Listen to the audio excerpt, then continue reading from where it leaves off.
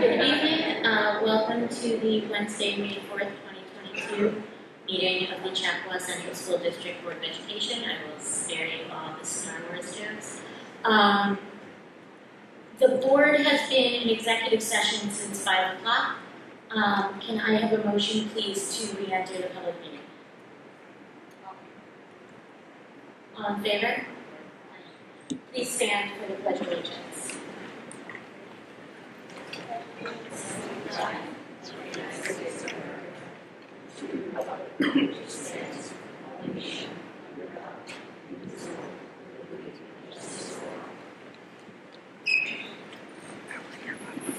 Okay.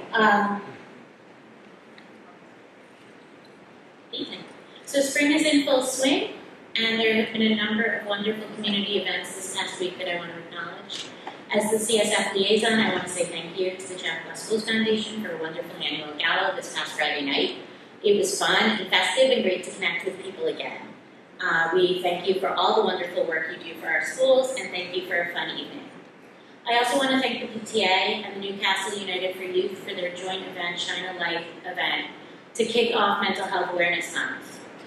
May is Mental Health Awareness Month, and I just want to reiterate what was said Sunday night, that mental health is health, and if you or someone you know is struggling, please reach out. There are many resources within this district available to help. So please know that people are here, they want to help, and can help, and will help. So I want to just re-emphasize that message. We have 3 presentations this evening. We have the budget hearing, the library budget presentation, and then the presentation on the 8th grade math program. I also just want to mention that Kaylee is returning to us tonight from surgery and is still recovering, so we may be taking a few short breaks. I apologize in advance if this lengthens the meeting a bit, but we want to make sure she's comfortable and accommodate her recovery. And Kaylee, we are so glad that you're back. I want to address 3 other things quickly, because we have a long night. We have wrapped up our parent forums on our DEI work, and I want to acknowledge that some of these groups seem to have run more smoothly than others. It was our intent to have an open dialogue and conversation with respectful disagreement on what people were happy with in areas where parents felt we needed to improve. To anyone who felt like it was not a respectful space, I apologize. It was never our intent for anyone to leave feeling hurt or attacked. We wanted to provide a forum for members of the community to speak with us and share feedback. We still need to hold forums to speak with our students and our faculty, which we will do over the coming weeks. And then we will amalgamate the information we have gathered and discuss how to best move forward with our work around diversity, equity, and inclusion, which remains incredibly important to this board and the district. Second, I know there are many parents who are here and watching at home regarding the 8th grade math program. We look forward to the presentation and to, I'm sure, hearing from many of you. I just want to manage expectations and let you know that no decision is going to be made tonight. I'm sure we will be receiving a lot of information and feedback. And while I don't want anyone to think we're delaying, we know people want decisions made quickly. We will need time to digest all of this information, including hearing from parents tonight. And I don't want anybody to think that there's going to be a vote or any decisions made tonight. We will, of course, keep the community informed of any changes or decisions, and want to let you know there's still plenty of time to make the changes if that is the decision that's made going forward. Lastly, along the lines of timing, we know that parents across the 3 elementary schools are concerned about 4th grade class sizes. And I promise you that I've assured many people in writing already that the district is keeping an eye on enrollment in this grade and all grades between now and the start of the school year, and if section adjustments need to be made, they will be made. So that's all for me. We've got a lot from other people tonight, so I'm going to pass the baton here. Thank you, Hillary. Okay, so we're going to very quickly go through the community update, and as in every meeting, I start with our vaccination information. Okay, so you'll be able to see, if you are viewing our slideshow from home, that all of our buildings are now above 85%. With some of our schools over 90% fully vaccinated status. But I do want to share that we've had a pretty significant increase in cases if you compare our positivity rate this week compared with last week and certainly the week before. I sent out a notice to our community yesterday, so parents can work with their children to make informed decisions around extracurricular activities, social distancing, and mask wearing. I know I received a few emails today from parents asking that the district require students to wear masks. That is not in the guidance right now from the New York State Department of Health. And as we have since the beginning of the pandemic, we have held to that guidance. So at this point, we're not going to make any shifts in our approach. However, if the Department of Health in Westchester or the New York State Health Department sends out a notification to us that would create a situation where we would alter that practice, I'll send that out to the community. But as of Saturday, we have 151 new cases, and we've sent out 33 cluster communications across the district. Okay, and at this meeting, I also wanted to provide a brief update regarding the Zotter property. That is the, we're also known as Button Hook. So I just want to review very quickly that the Button Hook property was purchased by the district in 1973, and it was decided in July of 2010 that we would begin the process of exploring how to sell that property. And through 2010 and 2015, there were steps taken by the district to work towards presenting the property as a subdivision to the town planning board in an effort to sell it to a developer. And so you can see along the way some action steps that took place. This is all review. I've presented this before to the district.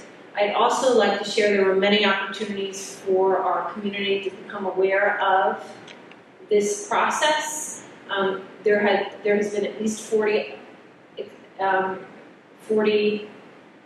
moments in Board of Education record where this was discussed. There's been mailings that have been sent to neighbors in the surrounding area, and there's also been meetings that have been held by the district with their neighbors since 2013 all the way up until 2019. Between 2015 and 2019, our school district and our engineers appeared before the planning board multiple times to submit documents for them to review. And included in this process was 2 public hearings where anyone could come and make comment on the applications that were presented to the town planning board. And in March of 2019, the town planning board approved a preliminary application from the district for a subdivision of 6 sites. Since that time, we've been working to receive final approval from the planning board, but there were steps that needed to be taken by the district before that process. One has been concluded in that centered on approval from the Westchester Department of Health, but we are still in process of receiving approval to move forward from the DEP, and we've been working on that for approximately a year. If the DEP approves our application, then it would be submitted back for final approving to the planning board for consideration. Now, we've had a contract of sale in place for the property since last summer, and approvals were needed from the town planning board on or about May 31st, 2020 to complete the sale. Obviously, that has not occurred, and terms for a contract extension have not yet been determined. There's been a significant amount of communication to the town planning board and the Board of Education around potential archaeological significance of the property. I just want to share that the Department of Environmental Conservation conducted a review of the archaeological resource database during the secret process and didn't find any significance prior to the preliminary approval by the town board, and that's when this would have all typically occurred. This report also indicated that the proposed action was not in or adjacent to a historical or archaeological resource. And that I also think it's important to share that should we sell the property, the builder would have obligations to follow New York State reporting requirements should they uncover an item of archaeological significance or remains during the site work. And I just would like to share at this time, the district does not intend to engage in any additional review of the site. Okay, so now I just want to transition and allow Jamie to provide an update on our strategic planning process for special education. Good evening. The Special Education Strategic Planning Team met again this week. We did meet on April 1st and had a full day together where the work got messy. We were really looking at and analyzing and taking apart and thinking about how we would go about the work that was recommended by PCG. At our May 2nd meeting, we looked at all of those work plans again and started to prioritize them. So we are already getting plans in place to present to the board. Jonathan Costa will be here on June 8th to present the action plan to the Board of Education. Thank you, Jamie. So we received the Pride Survey report from the Newcastle United for Youth Coalition. And so while I'm going to present a broad overview tonight for the Board of Education, I would like to share with the community that we plan to email out the results in the full report to our 7 through 12 families by this Friday and post this on our website for the entire community. And that we will have a webinar with the town of Newcastle and the district for families on May 25th to go further into the report. But just a general overview, in order for the Newcastle United for Youth to continue to receive grant funding which supports positions and programming for our schools in the community, they are required to administer the Pride survey to our students, and we do that in grades 7 through 12.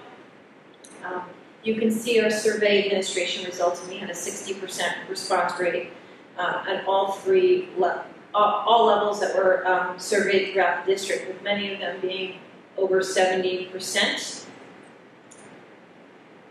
One of the questions of significance that we asked students by subcategory to identify if they've used cigarettes, e-cigarettes, alcohol, marijuana, or prescription drugs in the past 30 days, and we found that very few of our middle school students engaged in any kind of behavior that was noted in those categories, and that there was an increase in use in all the subcategories between 10th and 12th grade, with the exception of e-cigarettes. Our 12th grade exceeded the national average in those other 4 subcategories, which is something, of course, we need to think about in our planning forward and how we support our 12th grade students in their decision making. If you look at our chart, the biggest concerns that we have regarding our students' substance use would be alcohol. You'll see that if you compare our alcohol use against the national average in grade 12 and in grade 10, it exceeded the national average. So obviously that's a focus area for us as a district. And of course there's other areas that we remain concerned about around our education for our students, and I'll talk about that in a minute. But you'll see that alcohol use was significantly higher in grades 10 and 12 compared to the national average, and we also saw an increase in our marijuana use for our 12th grade students when you compare that against the national average. So one of the influential factors on whether or not students choose to engage in behaviors that are considered risky are the approval factors of their parents and of their friends. So when you look at our percentage of respondents who believe that themselves that the behaviors that they are engaging in are risky, you see that tobacco and e-cigarettes and prescription drug use was higher than marijuana and alcohol. And if you look at the parental disapproval rating, you'll see across all subcategories, with the exception of marijuana, students felt in grades 7 through 12 that their parents would disapprove of their use of tobacco, e-cigarettes, alcohol, and prescription drugs. And in marijuana for the most case, but you saw a decrease in parent disapproval as kids became older. And then finally, the perception of friends' disapproval on use of tobacco, e-cigarettes, alcohol, marijuana, and prescription drugs, you can see was certainly less than their parents' disapproval rate as kids progress in grade levels, and it's important information for you to have because it significantly influences, for many students, their use of substances outside of the school setting. So our next steps as a district, I'm sorry, let me just go back here, is we need to share these trends with our faculty and with our students as appropriate, and of course with our parents. They'll help us shape our lessons and our extracurricular work with our students as they progress in their grade levels. We'll of course share these with our advisors and have clubs that focus on working with students and promoting healthy choices. We also will use this to inform our SEL work. And I think most importantly, we need to work with their parents to help shape student behavior outside of school, because we have very few incidents of students needing to be addressed in school for any of these subcategories. That includes e-cigarettes this year, and we've seen a significant decrease in our interaction with students around vaping since we've come back from the pandemic. So before we move into the budget presentation, I just want to highlight some of the events that we have coming up. So of course we're in AP testing right now. We are starting to have our kindergarten parent orientations. Our students starting on May 9th, our seniors will be out on their experiences. We have our concerts that are starting. We have our career day coming up in Severn Bridges and in Bell. We have our West Orchard Theater performances the weekend of the 14th. And then of course we have our budget vote on May 17th. And again, we have our concerts continuing. And so you'll see in May our high school teachers are beginning their end of year shows for our students. So that's the end of the community update, and I want to transition over to Andrew, who will present the district's budget hearing this evening for the community. So, Thank you, Dr.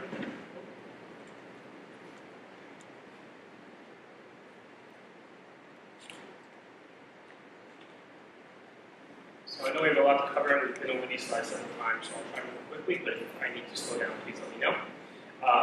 So, there we go. Speak in the microphone. Sorry, is that better? Okay. So our proposed budget for 2022-23 is $133,963,411. It represents a $3.5 million increase versus the current year and a 2.69% increase. The board's strategic questions are listed here, as well as the next slide, which has the strategic planning information that the district has done in the past. Those two documents have really helped guide this budget making process. And I will jump right into the financials. So this slide, again, shows the trend of our budgets year over year. My eyes are not as good as they once were, so I'm going to use my screen to see it. You'll see the blue bars are the budget numbers, and the yellow bars are our tax levy. And then the increases are represented in the line graphs there. And our current budget proposal is 2.69% increase, and our levy is 2.79%. In terms of expenditures, our largest increases from a percentage perspective are in special education, BOCES services, and technology. As I've talked about in previous budget presentations, those are really driven by some specific needs of the district. Special education, obviously, driven by IEPs and student needs for students with disabilities. So tuition and contract services are the largest piece that are growing in that area based on the needs we project for our students. In terms of BOCES services, there are several services that we subscribe through BOCES, which may have been included in other parts of the budget in the past. I've consolidated them into the BOCES line. And then technology. Chappaqua was here tonight, presented clearly that technology is core to our instruction now. We've got some technology infrastructure improvements that we've factored in here, as well as cybersecurity needs because of the growing threat in every business in terms of cybersecurity. The next slide really shows the budget as a percentage of the overall budget, and though we have some large increases in other areas, salary and benefits by far are the largest piece of our budget. And they make up approximately 72.5% of the budget in the coming school year. 72% in the current school year. In terms of revenues, we have to present a balanced budget, right? So our revenue sources are listed here, the largest piece being our property taxes, followed by state aid. And the increases there I've described in previous presentations. But the important thing to know is this is a tax cap compliant budget. So we've gone to the tax cap, and a simple majority vote is required to have this budget approved. This is a breakdown of where those percentages are as part of the overall budget. Inflation continues to be a concern. Even today, the Fed announced increases in interest rates. So we are watching that closely. This does drive some of the costs for commodities, for fuel, for various different parts of our budget. So we're concerned about that significantly, especially in the era of tax cap, where the calculation that reflects CPI is capped at 2%, though CPI might be actually a little bit higher. This is the full calculation of the tax cap. Again, I won't go through the details. It is a challenge, especially at the size font that's on that screen. But we are taking into account our capital exclusions for the coming school year and our debt service payments, and that is added to our current levy as a property growth factor that is issued by the Comptroller's Office. So in total, the cap is $3.173 million in terms of what we're allowed to go up to and still have a simple majority, and we are going to use that and not anymore. If the budget were to fail, the tax cap law does require us to do one of two things: to either adopt an alternative budget and bring it to the voters, or to go to a contingent budget. Contingent budget would mean that the levy would have to be flat. So if we were to go with a contingent budget, because the budget fails, then we would have to find reductions of $3.173 million to make the balanced budget happen for next year. And there's no doubt, if you refer to my previous slides, salary and benefits certainly would be a major component in making that budget balance. In the budget notice, this is a prescribed format that is issued by the state. That is going to be in our newsletter that will be going out in the coming days, and it outlines the proposed budget as well as the current year's budget and what would happen with a contingent budget reduction. And this is also, again, part of the prescribed form from New York State. On the bottom right, you'll see that the STAR exemption is capped at $1,702. That, again, comes from the Office of Real Property Taxes, and we have to show this on here. There are no other propositions on our upcoming budget vote, so there's nothing listed there for that purpose. In terms of tax rates, the proposed budget, based on the information we had at the time of the budget being presented, would result in a tax rate of $115.93 for Newcastle and $1,715 for Mount Pleasant. There's equalization rates and property assessment differences, which is why those numbers look so drastically different. But they are representing a 1.78% increase for the town of Newcastle and 8.21% increase for town of Mount Pleasant properties. And we are moving quickly through our presentation here. Again, tax cap compliant budget. The budget is going up 2.69% and the levy is going up 2.79%. And we have really highlighted, too far, highlighted kind of the key pieces of our budget that we need to walk away with. It's been responsive to the strategic questions and the strategic coherence plan that the board has worked on. It meets the operating standards for 2023 school year that we have established at the beginning of our budget making process. We are supporting social and emotional needs of our students, maintaining a robust instructional program, investing in our technology, which I mentioned is core now to our instruction in the district, and we've adjusted personnel based on enrollment changes projected for the coming year. As Dr. Ackerman and Ms. Grosskopf said at the beginning of the meeting, we will continue to monitor that throughout the summer, and we are below the tax cap. In terms of voter information, Ms. Elsner, our district clerk, is available to answer any questions about voter information.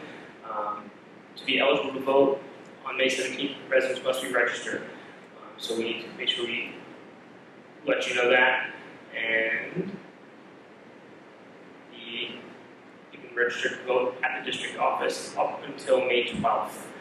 Anytime until May 12th, which is 5 days prior to the budget vote.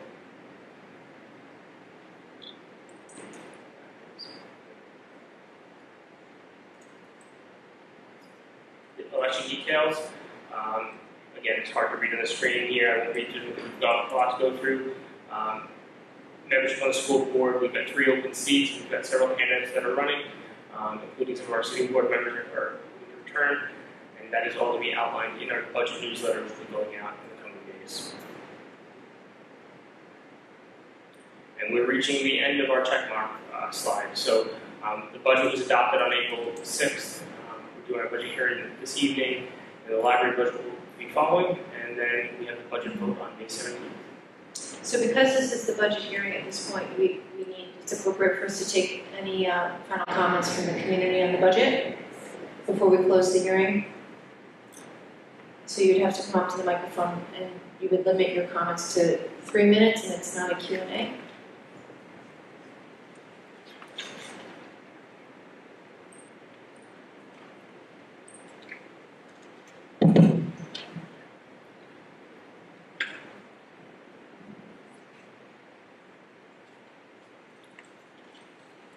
Ready?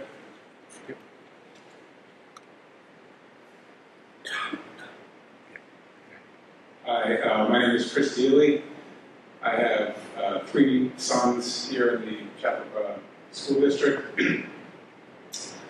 At the last board meeting, in April, I wanted to know or get a detailed line items about various parts of the budget. And this came about because I learned that either the head or the assistant to the head of the DEI project or program makes $195,000 a year. And I was curious how that relates to what a tenured teacher salary was here in the Chappaqua School District. So I spoke with Mr. Lennon after the meeting. He was looked me in the eye and said that if I called him, we would get that information to me. I've come to learn since then that 2 other parents requested similar information, and Mr. Lennon was not as forthcoming as he said it would be on that evening. And those parents had to file a Freedom of Information law or apply the Freedom of Information law. Are you guys aware of that as a board? Raise your hand if you're aware of that. This is not a Q&A. Okay, so I'll take that as a no then. So what astounds me is that there is a lack of transparency between the administration and faculty to you, the board, and to us as parents. And I would like to know that information, not because of any other reason except that it's my tax dollars, and I'd like to know exactly what it is and what every line item is in the budget so that I can have an informed decision as how to vote for that budget. When we buy a car, we look at every line item in that car. Our children's education is much more important than any car we have. So I want to know why it is, as you, our representatives, are not fighting for us to achieve that transparency. It's incredibly disappointing. You represent us. So I'd like to know why it is that you do not understand that we want the transparency in the budget, and what it is that we are not so forthcoming, Mr. Lennon, that you can just give us the information. And then on top of that, by law, Mr. Lennon and the administration has 20 business days to give us that information. But 20 business days will be well after the vote on the budget. So while they are within their right to give the 20 days, we get that information after the budget, it will not have any impact on how to decide on that budget. Incredibly disappointing. Remember, you work for us. And Mr. Lennon, you just gave an incredibly detailed, well thought out, well articulated presentation of the budget, and yet you don't have the numbers that we were requesting for. That doesn't make sense to me. We ask once again, we'd like detailed line items in every budget. Not because we're racist, but because we are informed. Okay, thank you. But because we are informed citizens that want to know what the budget is. We rely on you, the board, to help us with that. Thank you very much.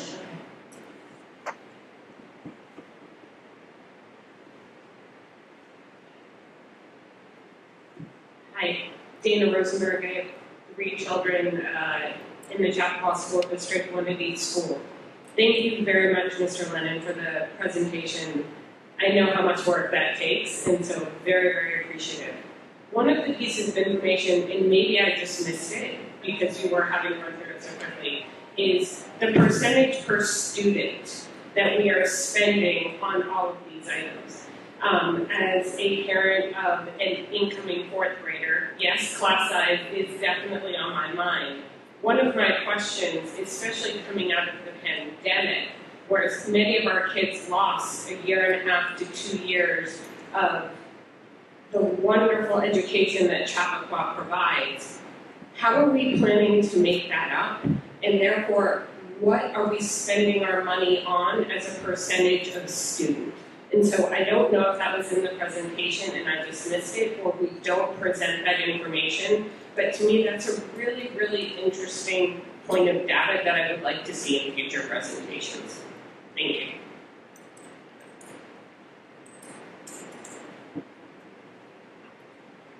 Hi, Jocelyn Herman. I also have 3 kids in the district, 11th, 8th, and 3rd, also of an incoming 4th grade student. And I am extremely disappointed in the board's response to the parents concerned over class size. Can you please step closer to the mic? Sorry. I am extremely concerned about the board's lack of response to the incoming 4th grade of next year.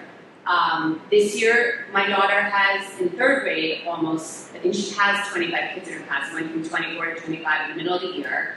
They, as Dana pointed out, just came off of losing 1.5 of a critical time, 1st and 2nd grade, where you learn to read, you learn to communicate with your friends. It's in elementary school, I think of the 3 schools, has blown up the most for kids. They have 24 kids, 25 kids in their class, and now next year, you guys are just dismissing it and saying, oh yeah, we're having 25 kids, we're at the cap, it doesn't matter, we're not over union rules, but yet, and we'll monitor it in the summer. However, monitoring in the summer, we've seen this happen a few years ago in Grafflin. I believe Mrs. Edelman is actually the principal at the time.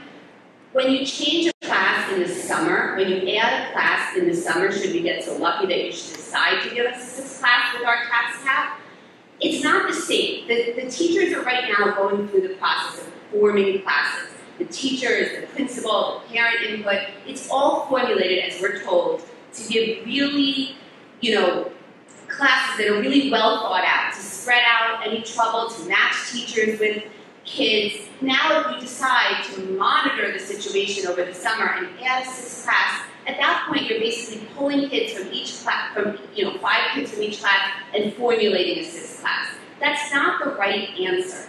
And if my tax money is going up by this much, I'm actually Mount Pleasant, so I guess I'm getting increased 8% versus the 1% of Newcastle. I want to see my incoming 4th grader not with 25 kids in the class. I expect so much more of Chappaqua. My middle schooler doesn't have that, my high schooler doesn't have that, and the little kids need more one-on-one attention than 25 kids in a class. Thank you.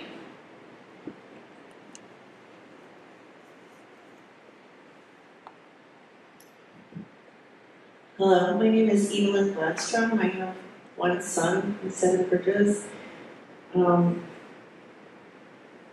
I wanted to address the comment I heard. I think I understood about regarding button poverty. I'm sorry, I have to stop you, and I don't mean to be rude at all. The hearing itself has to be directly related to the budget, and then, so maybe you have a budget question, so if it's related to this presentation, it's totally fine. If not, it just has to wait for public comment, so thank you. Sorry. I'm sorry about that.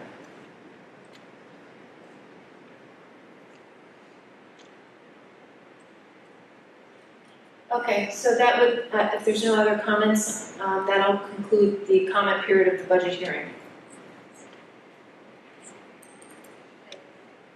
So that brings us to the public library budget presentation, which before Andrew Farber presents, Andrew's presenting, right?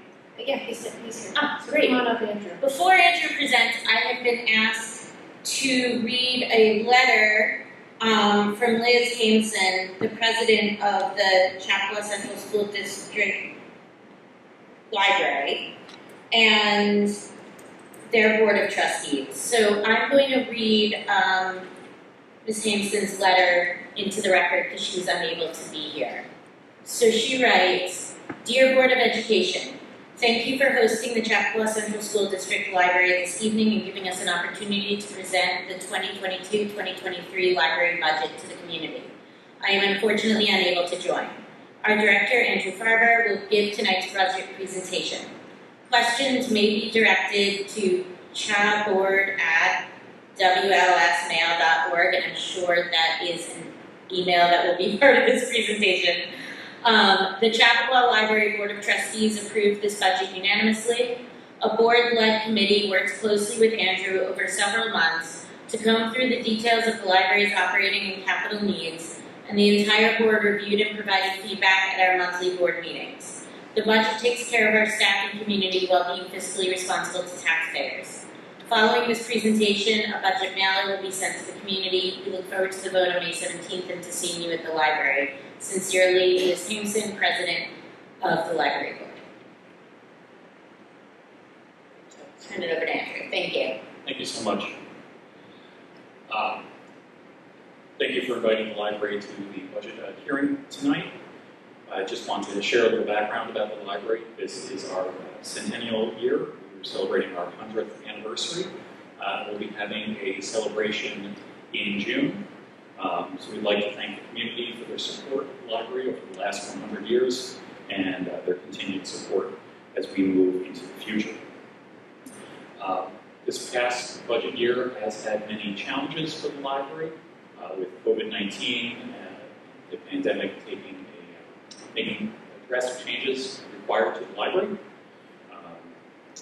During the pandemic, we introduced curbside pickup and worked diligently to provide material to the community. This proved so popular that we've continued to this day, and it's another way to facilitate access to library materials and for our community. We're going to continue to add to our current materials to the collection, provide entertaining and educational programs, focusing on partnerships with organizations such as the Chappaqua Garden Club, Newcastle Historical Society, Lincoln Center, Miller House, and others.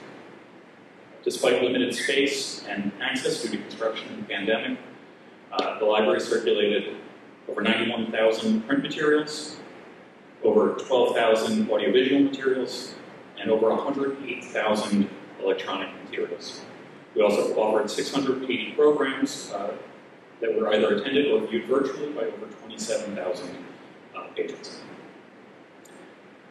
The expansion of our children's room, young adult room, bathrooms, and study rooms were completed and celebrated last fall. We thank the Friends of the Chappaqua Library for funding the technology in the future. However, our building is over 50 years old, and the original exterior of the building is currently in need of refurbishment. Funds have been allocated in our 2022-2023 budget to maintain, repair, and enhance the library environment. We also have immediate and near-term construction projects. Tropical Storm Ida modified the streams channel and caused flooding damage to the library property.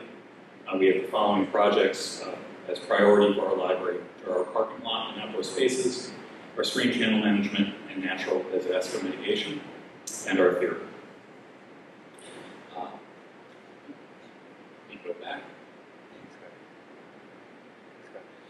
This year we are proposing a budget of $3,454,254, which is an increase of 3.01%. This is a total increase of $101,015, which comes in under the tax cap maximum increase of $120,074. As with the school, the majority of our increase has come from salaries and benefits. The benefits increased significantly in the past year.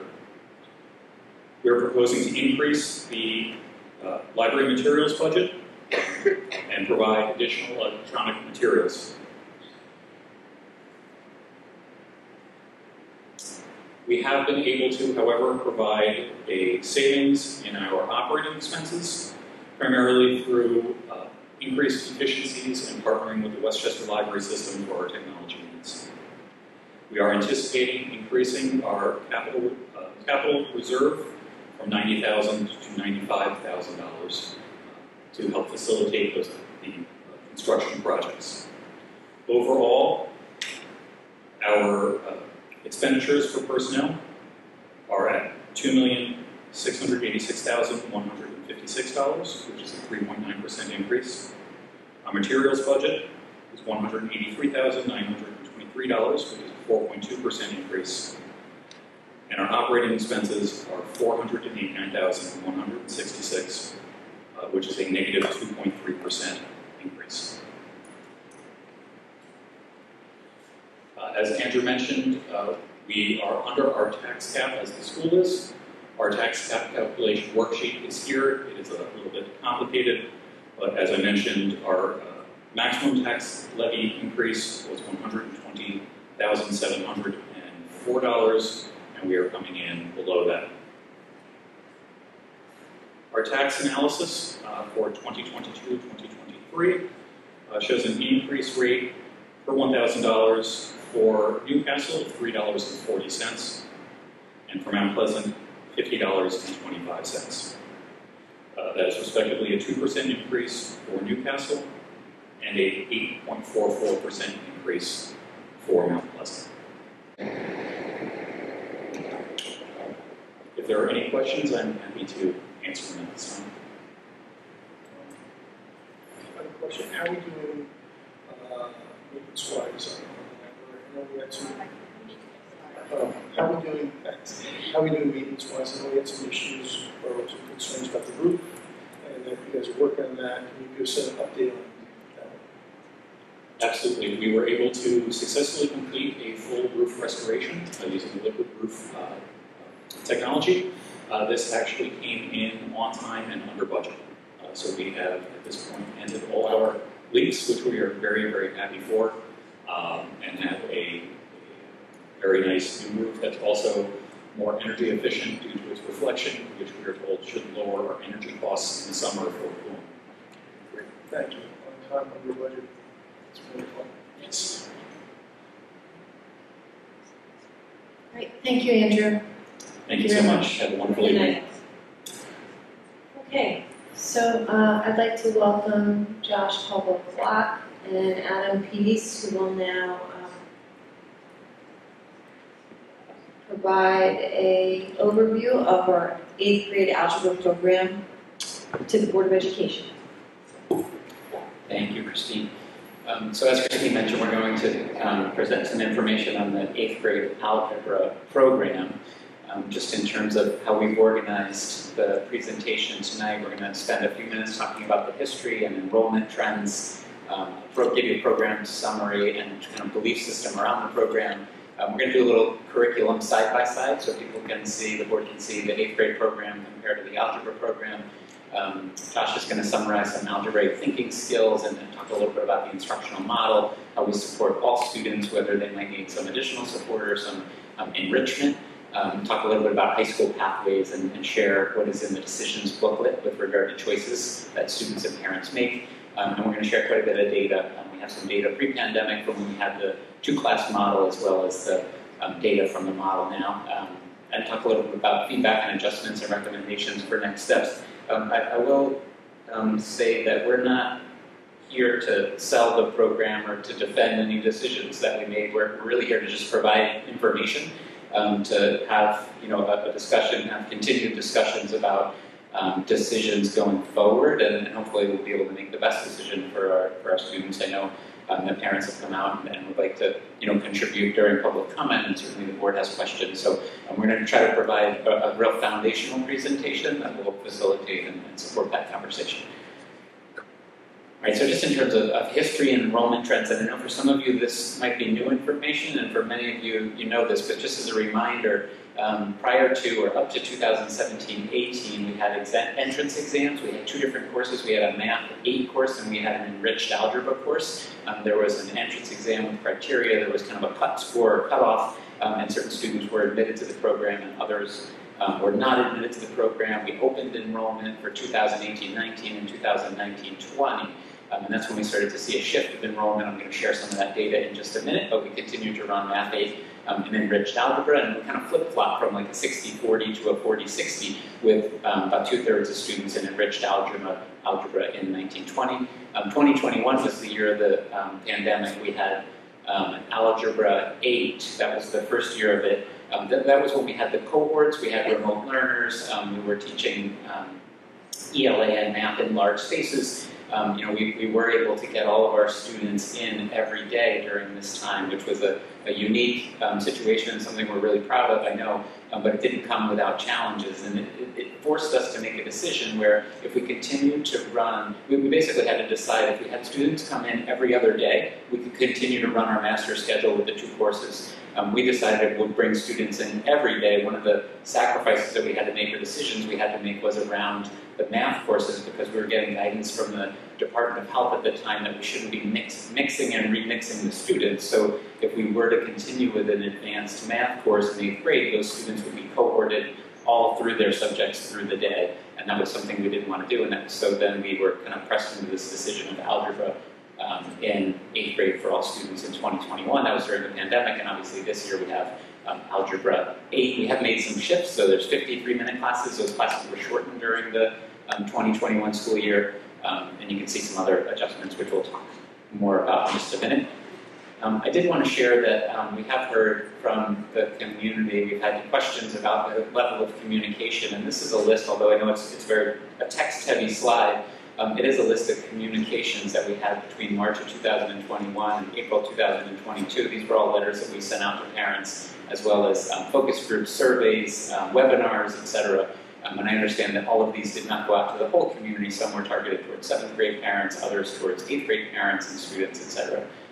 But I did want to share that communications. This is a graph just showing that enrollment trend shift, where blue is the enriched algebra, and you can see that increase over time up to that 2019-20 bar all the way there on the right. And I anticipate that shift would have continued had it not been for COVID and us shifting the model. And it is of concern. One of the things that could have potentially pushed us in this direction anyway is the makeup of that red bar and which students are there and what that trend looks like over time and how small does that class get and who is in that class of Math 8 while the majority of students are in enriched algebra. So just a summary of the Math 8 program, all 8th grade students take Algebra 8. Students are supported through enrichment throughout the year. All students take the New York State Algebra Regents exam, and they also take the Math 8 assessment. And when they do that, then we count the Math 8 assessment. And by count, it's just part of the New York State accountability system. We have to count a Math 8 assessment during the 8th grade. And by also taking the Algebra exam, that counts as their high school exam as part of the New York State school accountability requirements, and that frees the students up then from having to take a Regents exam at Greeley, which gives the high school math department a lot more freedom with regard to course design because they're not locked in to take a Regents exam. Some students will go on and choose to take the Algebra Regents again, in which case we'll replace on their transcript whichever score is higher on the Algebra Regents. Students receive high school algebra credit and are exempt from the geometry Regents, as I said. All right, so just a little overview, kind of a program comparison side by side with the two-course system, Math 8 and enriched algebra. It was more in line with the regional norm. You find that in schools that are similar to us in the area. It gave students and parents more choice and an increased feeling of fit. There's really two options there. If we have an entrance criteria like we had previously, we have concerns about the validity of that criteria. It's historically challenging to predict success of middle school students in any subject. So when you start to put together criteria of using entrance exams or averages in courses, it's invariably unpredictable. And it does provide, for both of them, provides this idea of inequity and tracking very early on. And then as we add the current system, one course system is algebra. You can see the positives 5 years of high school math is available to all students. More students have the opportunity to potentially take calculus as seniors. It does delay that tracking decision until high school, so they have time to develop their algebraic thinking, keeps heterogeneous groups through the middle school as opposed to tracking them into the 2 different tracks, and supports equity and inclusion because all students have then the opportunity for 5 years of math. And some concerns, the level of rigor with regard to fit for students. Is it too rigorous or not rigorous enough? Challenges with differentiation in that heterogeneous group, and a feeling where students or parents or a faculty member may feel there is not a good fit and another option in the course. So these are some of our guiding principles, and I understand that everyone won't necessarily agree with these things, but I believe that early tracking disadvantages more students than it helps. When it comes to middle school tracking, I think early tracking has a disproportionate and negative impact, and too often a predictable negative impact on certain populations of students. I think access to rigor matters for all students. Access to 5 years of high school math matters for students. We hear that from colleges repeatedly.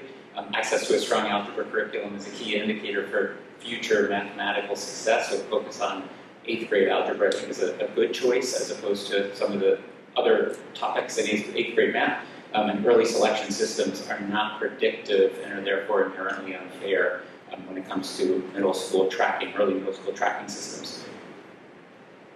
All right, so what's our goal for this program? I've been asked that by community members, and so here's what we're trying to accomplish: a more equitable access to advanced, rigorous coursework, delay the high stakes, high pressure decisions of choosing a track, which students had to previously do in 7th grade, rigorous 8th grade math program for all students, and then maximum student growth. That's what we're trying to accomplish, trying to avoid this fixed mindset communication about who's good at math and who's not good at math, early high stakes decisions. We're trying to avoid a high ability track and low ability track with predictable inequities, as I mentioned, and trying to avoid this kind of high stress, high stakes decisions that would have to happen pretty early on. All right, so Josh, I'm going to transition over. We're going to do some research on algebra. So starting with looking at some national research about algebra, and this study talks about how a strong foundation in algebra for all students is the highest predictor of longitudinal success in mathematics and sciences over the course of high school and college. And then another piece of research showing us that starting to track students early starts to lead to lower mindsets of students, and develops this idea of a fixed mindset of students that are in lower tracks feel like they can't do math. It also, this study showed that achievement was linked to this early tracking, and also talked about how student mindset was linked to early tracking, as well as students not being able to catch up in curriculum from this early tracking, so they were constantly falling behind over the course of their high school career in mathematics. So next we want to talk about comparing Math 8 curriculum versus algebra. So one of the things to notice is that Math 8, there's a lot of text on this slide, but the crux of it is that there's a large overlap in Math 8 and algebra curriculum, and that's on purpose. The state has said that there are ways to have students take both Math 8 and algebra at the same time, so you have a large overlap. We have consciously thought about that and thought about what Math 8 topics can be taught in 7th grade and what topics in 7th grade can be taught in 6th grade. And this is actually all supported by our Math and Focus K-5 implementation, which has always gone over and above the Common Core standards of each grade level. So the most important thing that we have talked about in the research and in our principles is that algebraic thinking is a skill that students need to see and understand that we all use in our daily life every single day. And having an 8th grade algebra experience and an in-depth algebra experience is really important to have students developing their algebraic thinking skills. But it doesn't start in 8th grade. We don't start teaching students algebra when they get to 8th grade or when they take a formalized algebra course. The question that we have up here is a question that is in our 3rd grade Math and Focus curriculum, as well as essentially comes back in our algebra curriculum. The only difference between the two at that point is that we start to formalize the variables and use letters for those variables. But you can see that the red boxes are a version of us teaching students this variable thinking before they even get to algebra. Too far. And then this is a large text from the National Council of Teachers of Mathematics, but it really talks about how important algebraic thinking is. And it also shows us that in Chappaqua, our use of a concrete to a pictorial to an abstract algebra method of teaching, beginning as early as kindergarten, first and second grade, really supports the idea that we are developing algebraic thinkers in our curriculum. The other core component of an algebra program is the development of functional thinking. So the idea that there is an output by doing something to an input and looking at those patterns is the core piece of developing from algebra to geometry to trigonometry and then up to calculus. So this is a large core component of our algebra curriculum. So I want to talk about our instructional model. And it doesn't mirror what we think of as a traditional math classroom that probably looked like when we took algebra back in middle school or high school. The first piece of it is each class starts each day with an activation. These activations have what we call a low floor and a high ceiling. They have entry points for every student in the class. You might have a student that asks which one doesn't belong and say that the -3 because there's no x attached to it. Or you might have a student say the -3x squared because it's a quadratic expression, right? So you have lots and lots and lots of different options for students to be participating and engaging from the second that they walk into a classroom. Rather than doing a problem from the homework from the night before, it's questions that can engage all students. Another one here is the same but different. So students are asked to use their whiteboards at their desks or on vertical whiteboards in the classroom to just simply look at these problems and say, what is the same about them and what is different about them? You do see lots of students starting to solve these quadratic equations. You do see students looking at them in ways that say one is on one side, one is on another side. But you have lots and lots and lots of different entry points for all different types of learners in the classroom from the second they walk in. A big piece of the core instructional component of our classes is whiteboarding. Using whiteboards, using vertical whiteboards and horizontal whiteboards takes the formality out of taking notes in a classroom. It allows students to feel like they can be creative. It allows them to feel like they can erase anything that they need to revise, and it also allows a teacher to be walking around a room and very easily see where every single student in their class is at and what exactly they are doing to be able to formally assess their students in their class to make decisions in the moment of how to proceed to the next activity in the classroom. This work is done by Peter Liljedahl. He has we have read his book, we have looked at his research, and we've really implemented a lot of his work around taking students into a growth mindset for mathematics, looking at lots of different assessment methods, and allowing students to really grow at their own pace, rather than us standing at the front of the room and teaching them mathematical concepts, but rather having them to develop their own mathematical learning. Our approach to homework has been in two different ways. One is every homework assignment that's on paper that has gone home with our students has an A level, a B level, a C level. Generally, we have students do the B level and choose if they want to go and do the A level work to either review what happened in the previous class, to then develop their learning, or do enrichment work that would be the C level. We have students, some of them come in and do all three levels. We have some that do just the A level. We have some that do the C and the B level, and every permutation. And that alone is a way for a teacher to assess their students in their class. We also utilize a program called Delta Math. which teachers can assign different problem sets to students. So each student in the class doesn't necessarily get the same problem set. They could get problem sets that really are targeted towards their learning needs. And it also has options for students to practice additional work. They get instant feedback, and the teacher has fine-tuned controls over what students see what type of work.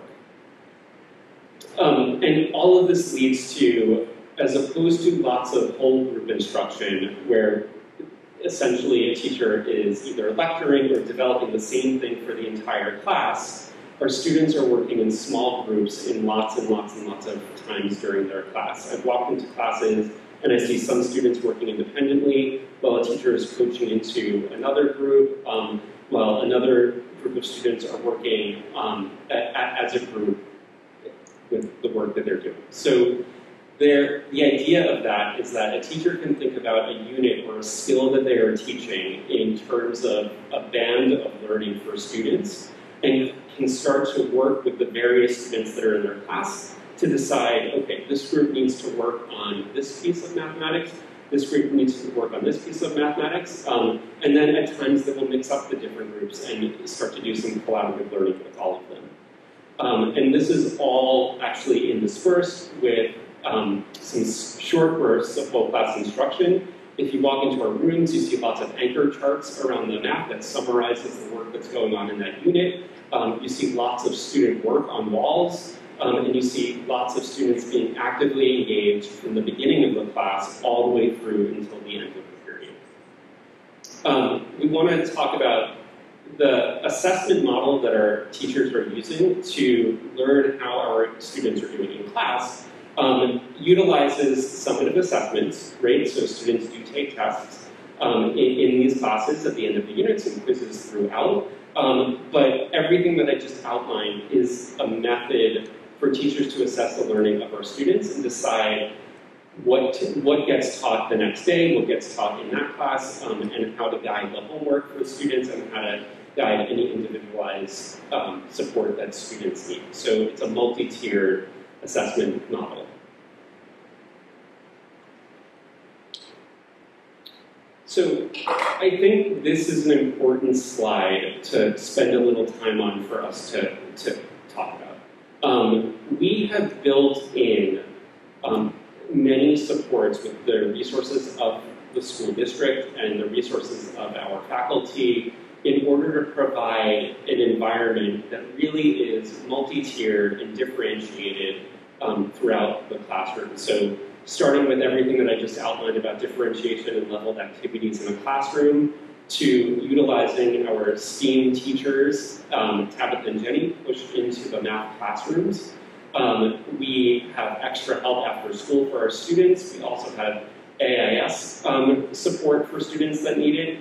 Our special education teachers have been part of the professional learning around mathematics from the beginning of this year.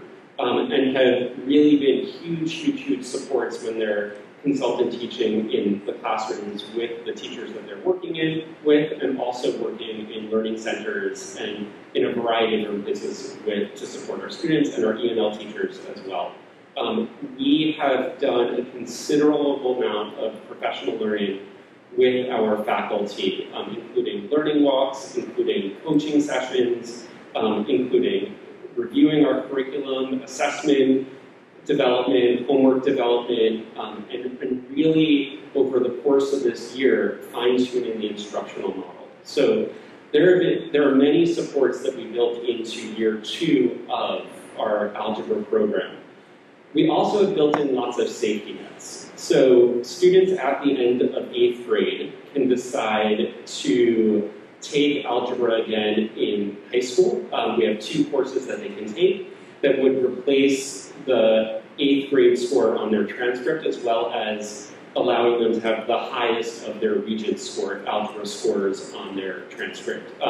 Students can receive credit with a 65 or higher, or if you're a student with a disability, a 55 or higher on the Regents. And it also allows us to be free from future math regents exams, having the students take the algebra regents in 8th grade, which this examination, the regents examination, is a high school graduation requirement. So this, we talk about how the 8th grade assessment generally is more challenging than the algebra regents, since this is a New York State graduation requirement. So that frees us up from into high school for students to have to take another regents exam.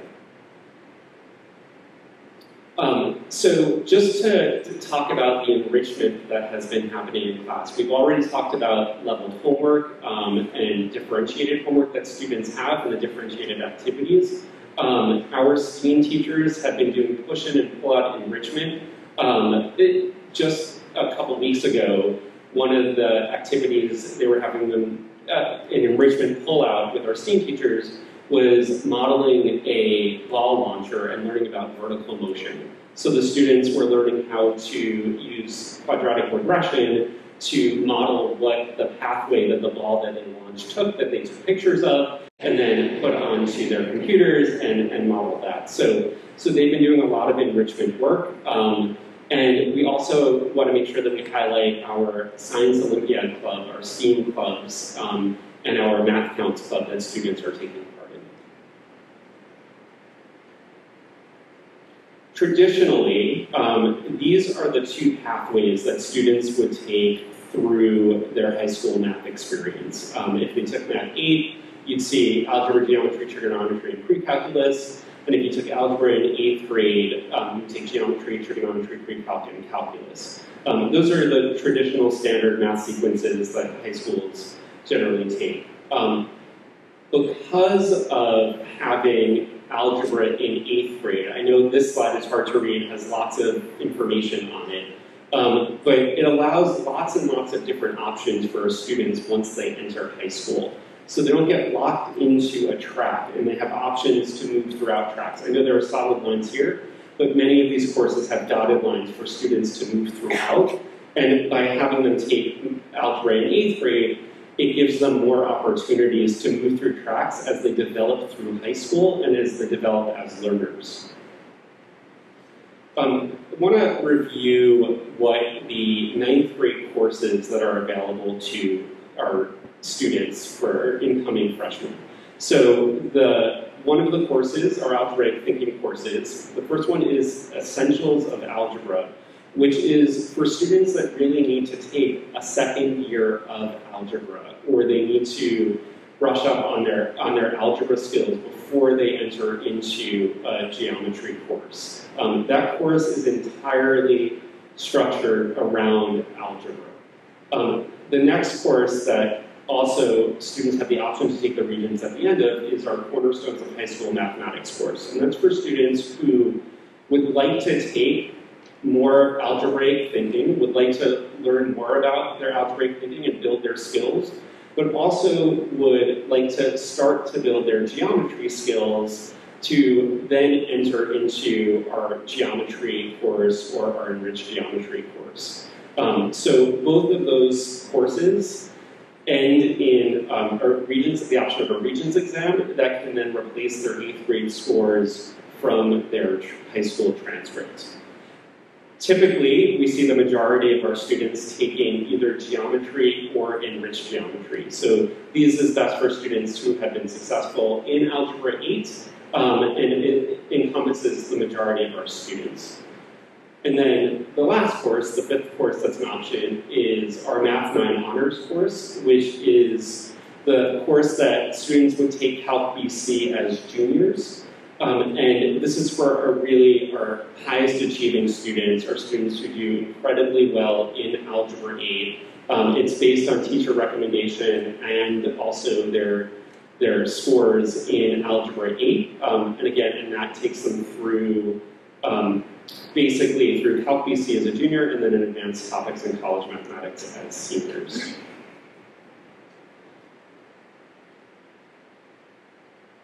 So as we go into some of the data that we pulled, I want to start with just some of the challenges and our thinking around data validity. It's particularly challenging as we looked at some of the sources that we traditionally use. Like this is the section of so does this work and who does it work for? Like who's learning and how do we know? And so we think about using the New York 3 through 8 assessments. We're shifting the curriculum, so we're not teaching that Math 8 curriculum. So it's hard to compare the Math 8 scores of before to now because that's not our focus and not our curriculum. And in addition, the exam wasn't given in 1920, and last year we even recycled some questions. So some students had used some practice questions. I presented and shared that with the board, so that's a challenge. The Regents exam, we'll have Regents scores obviously at the end of this year, but we don't have them yet. And to compare cohorts, we were only giving that Regents exam to a select group of students, and now we're giving it to all students. So it makes it challenging to do like a pre and a post assessment using the Regents exam, and then to use course grades or course averages or test grades. We've redesigned the course and the assessment system in a way that makes it challenging to compare pre and post. So what we do have, and it's fortunate that we do, is we have the NWEA MAPS data, and the MAPS assessment is not designed to be an algebra assessment, it's designed to be a mathematics assessment, and it'll measure achievement and growth. So what this slide shows is that this is when we gave them the MAPS assessment to the students. Unfortunately, we gave it in the fall and winter pre-COVID in 2019-20. So that's our previous model. We have data from the fall and from the winter. And so by having those two measures, we have a growth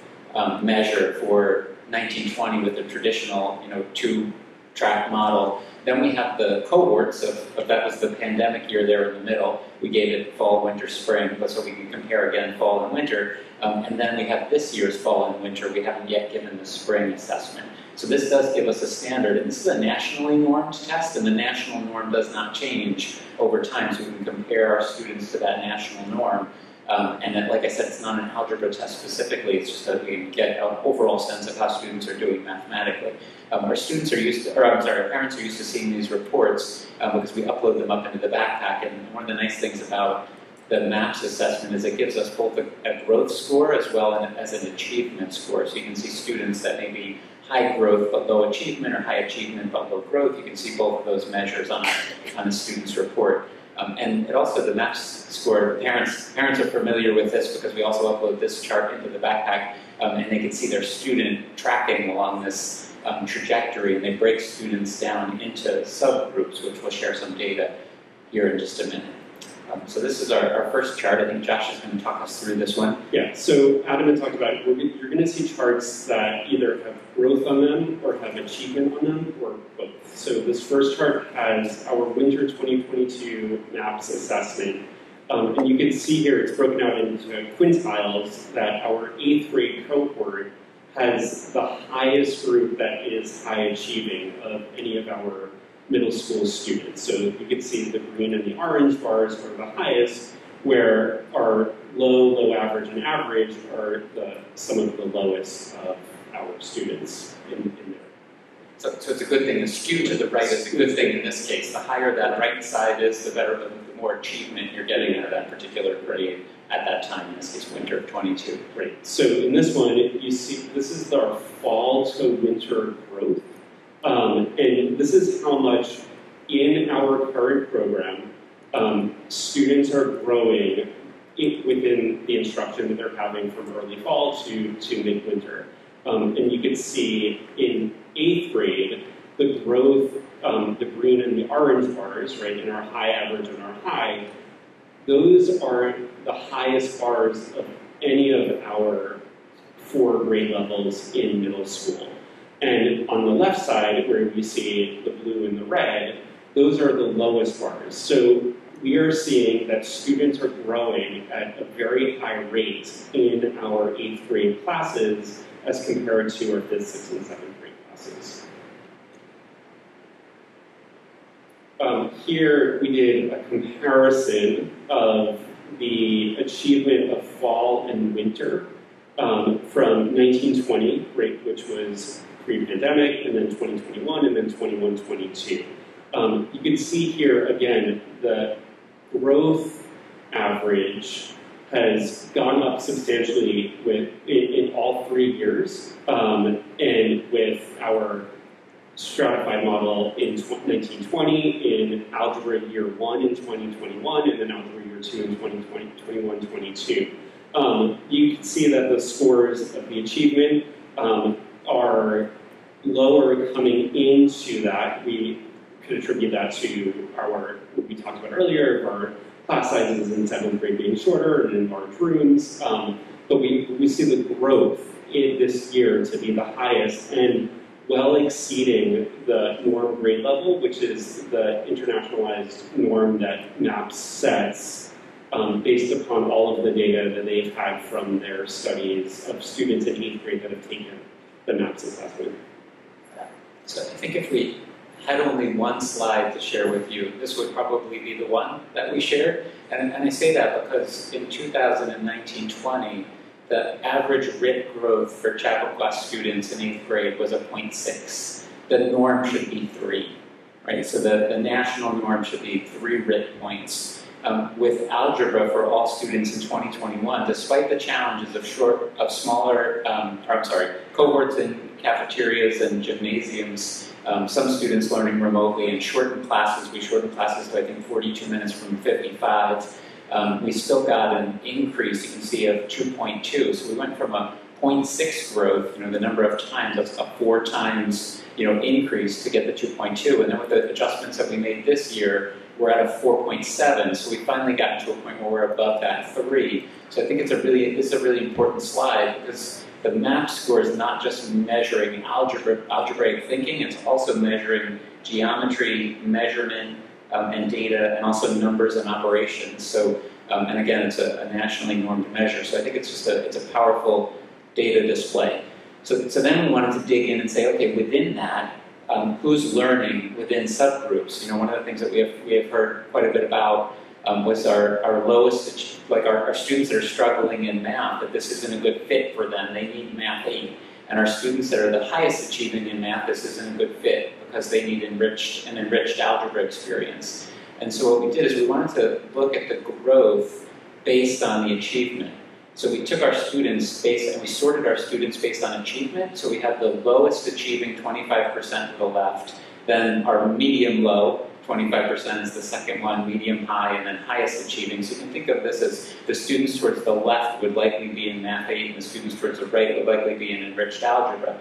The blue bars are the 1920 growth scores. So the students actually, the blue bars, because they're 1920, that's like the bifurcated model where we had the Math 8 and enriched algebra. You actually see the lowest achieving students regressed.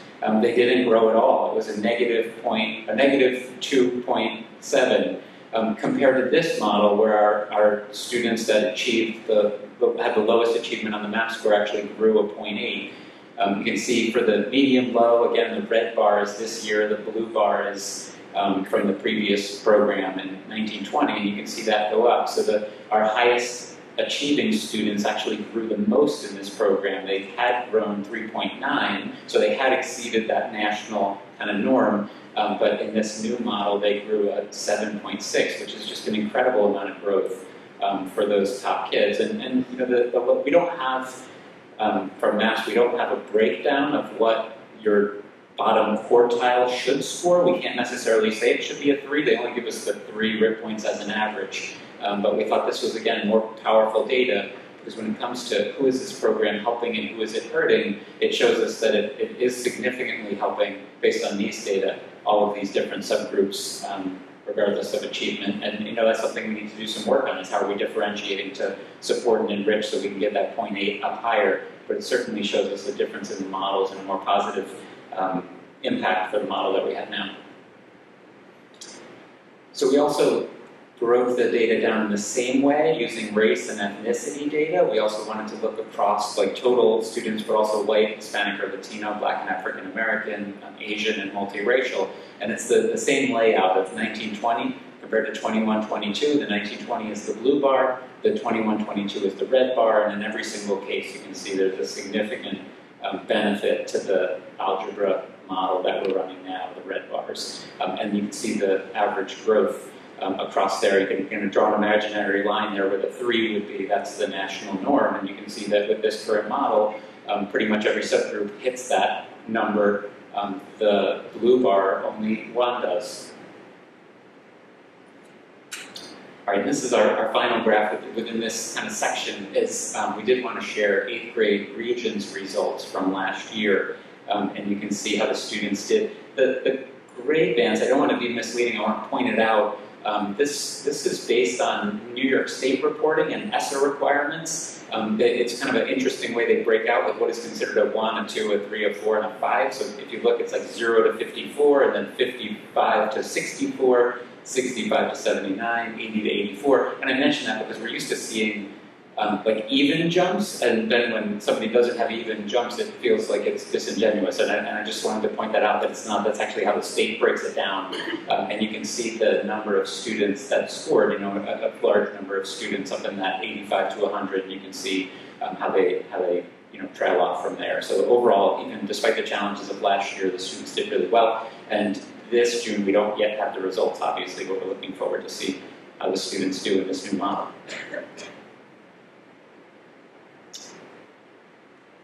All right, so just in terms of adjustments, we had seen this slide before. We're thinking about 2020, next year, 2022, 23, as we plan forward. Think about, the adjustments. I'm not going to go through all of these. I know we've taken a lot of time, but these are the adjustments that we made this current year based on focus groups and surveys that we had sent to students and parents. We had made these adjustments for year 2, and we're thinking about year 3. These are some of the things that we heard this year from a survey that we had sent out in the fall. Increase the number of A, B, and C homework problems, increased support from the STEAM teachers, more professional learning opportunities for the faculty, and more and earlier AIS support. We have been hearing that it would be preferable if we could offer some opportunities during the school day for AIS. Recently, we had been asked by the Board of Education to provide some information with regard to how students are getting support with regard to tutoring specifically. So we did send out a survey. I had been asked to share the survey exactly. We did send out to all of the 8th grade parents a letter that had the survey questions in it. But we basically asked students if they thought the course was too easy, just right, or too hard. And we asked them which school they went to, Bell or Seven Bridges, and then we asked them where they are getting their support from, if they're getting support at all. So this is the graph that shows the level of challenge. You can see 57 students said the course is too hard, 70 students said it was too easy, and 180 are there in the middle that said it's just about right with regard to the level of challenge. We also asked them what kind of support do you access for algebra. So no support, we got 119 students. Extra help with my teacher was the next one down. Math AIS, a family member. I have a private tutor. 92 students said they had a private tutor. And then a small number, 16, said they had attended a math program outside of school. So we're thinking one of the typical companies, I don't want to start listing them, but many of us are familiar with them, that provide extra math support. So this was the distribution. We thought this was interesting with the data. We cross-referenced how the students rated, if they said it was too difficult, just right, or too easy, and then we laid over that how many of those students within those groups have tutors. So you can see that 29 students toward the left, the blue has tutors. You can see obviously the students that felt the course was too difficult, large number of them did have tutors. You can see the middle bar there where the challenge is just right, and then to the right, 10 students that thought it was too easy had a tutor. So this, I went back and forth as to whether or not we should put this in there, but I figured we'd give it a shot. So this one, I had heard that, that it's a challenge for us to figure out what's the impact of tutors on the success. How are they impacting growth, just as an example. And because a significant number of students are tutored. So what we did was, for argument's sake, just like a hypothetical, we sorted our MAPS data and we gave tutors credit for all of the highest achieving kids, the kids that grew the most. We gave to the tutors. So we took out the 90 students or 91 students that grew the most and said, okay, we'll give those to the tutors. We'll say we had no impact on that significant growth that all those students showed. So for the students that were left, how did they do? And I don't think it's even reasonable to say that students that are tutored are all like the top 90 in terms of the growth. But if we just did that as a hypothetical to see, and what we found was we still got a growth score of 1.67, so we still bested the previous model by a significant amount, so that our overall average score was a 4.5 if you include all the students, regardless of their tutoring or not. We don't have the specific information. We felt like we'd get better data from students if we made the survey anonymous, as opposed to having them put their name. Because if we had their name and if they were tutored, then we'd be able to really like tease in and figure out more information. But we felt like we'd get more honest data from the students if they could do it anonymously. So this even the tutoring impact, although it's undoubtedly that the tutors do have a positive impact, this just shows that the program is also, the faculty is also having a positive impact on these students in terms of growth, because it's still, even by removing those top 91 student rowers, assuming they were the ones that were tutored, we still more than doubled the average growth score. All right, so in terms of next steps, thinking about some adjustments for next year, we're going to add an integrated co-teaching model, some additional professional learning and curriculum development this summer. We're working on redesigning some classrooms to support that collaborative work that Josh talked about, and additional math support. We're working hard with the master schedule to try to add some extra support for math during the school day. So we're working on those things. And then, in terms of recommendations to the Board of Education, I just encourage you to, really consider this data as you make decisions moving forward. That we wait until we get those end-of-year MAP scores and Regents results. I think that will tell us a lot. That we continue to survey parents and students and run focus groups. We have been working, Jamie Edelman has been leading the work around MTSS, which is a multi-tiered system of supports. So we're going to work towards enhancing that system. Build in additional opportunities for rigor to challenge students that feel like this course might be too easy. Further refine our curriculum, strategic staffing decisions, so we make sure our students have access to really powerful teachers, and consider inviting students and faculty to speak to you all, so you can hear directly from them with regard to the program. That's all we have. Okay. Thank you. That was a very thorough presentation, and I feel like I have a lot more information now. I do have a couple of questions. I'm going to start sort of so that everybody can ask questions, break them down into two sort of overarching questions, one of which I think is probably more of an Adam question, and one is probably more of a Josh question. So I'll just ask them both, and then, so I guess one question that I've heard from a number of parents, and that I guess I'm sort of grappling with, is up until 8th grade, our kids go through our math sequence, and they take first grade math in first grade, and 6th grade math in 6th grade, and 7th grade math in 7th grade, and then suddenly we're saying, but you're not supposed to take 8th grade math in 8th grade anymore, you're going to take algebra. And I know that you showed us the slide with all of the overlap, but I think it would be really helpful to understand the thinking around why sort of grade level math no longer seems like the appropriate option. And then the other question I have is really more, I guess, brass tacks of what's happening in the classroom, in the sense of, you spoke a lot about the differentiation. And I guess I have sort of three questions that really go to how does this differentiation work, which is, if we're differentiating to such a substantial degree, wouldn't it on some level be easier on the teachers and the students to have the two class structure of the 8th grade math and the algebra?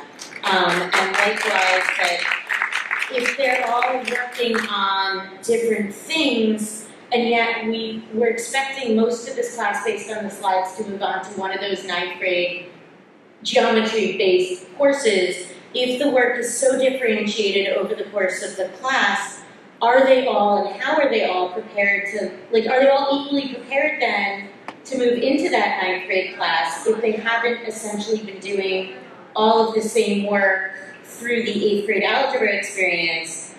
And then I'm guessing also with, and sounds great, and we had some of this model for us with the working in groups and all that, but knowing that there are students who, and I find this somewhat relatable, really need math explained in like a step-by-step, more traditional, somebody lays it all out, how you have to do it way, how does that still factor in to this more differentiated experience for the students who really need that like more structured approach? So I'm sorry, I know I just threw a lot out at once, but I guess those are sort of my overarching questions. let me start, and then Josh can certainly jump in. So the first thing is, in terms of why not Math 8 and why algebra, right? So what are we giving up in Math 8? We're giving up some Math 8 statistics. There's still some statistics in algebra, but we're giving up some Math 8 statistics, and we're giving up a geometry unit in Math 8.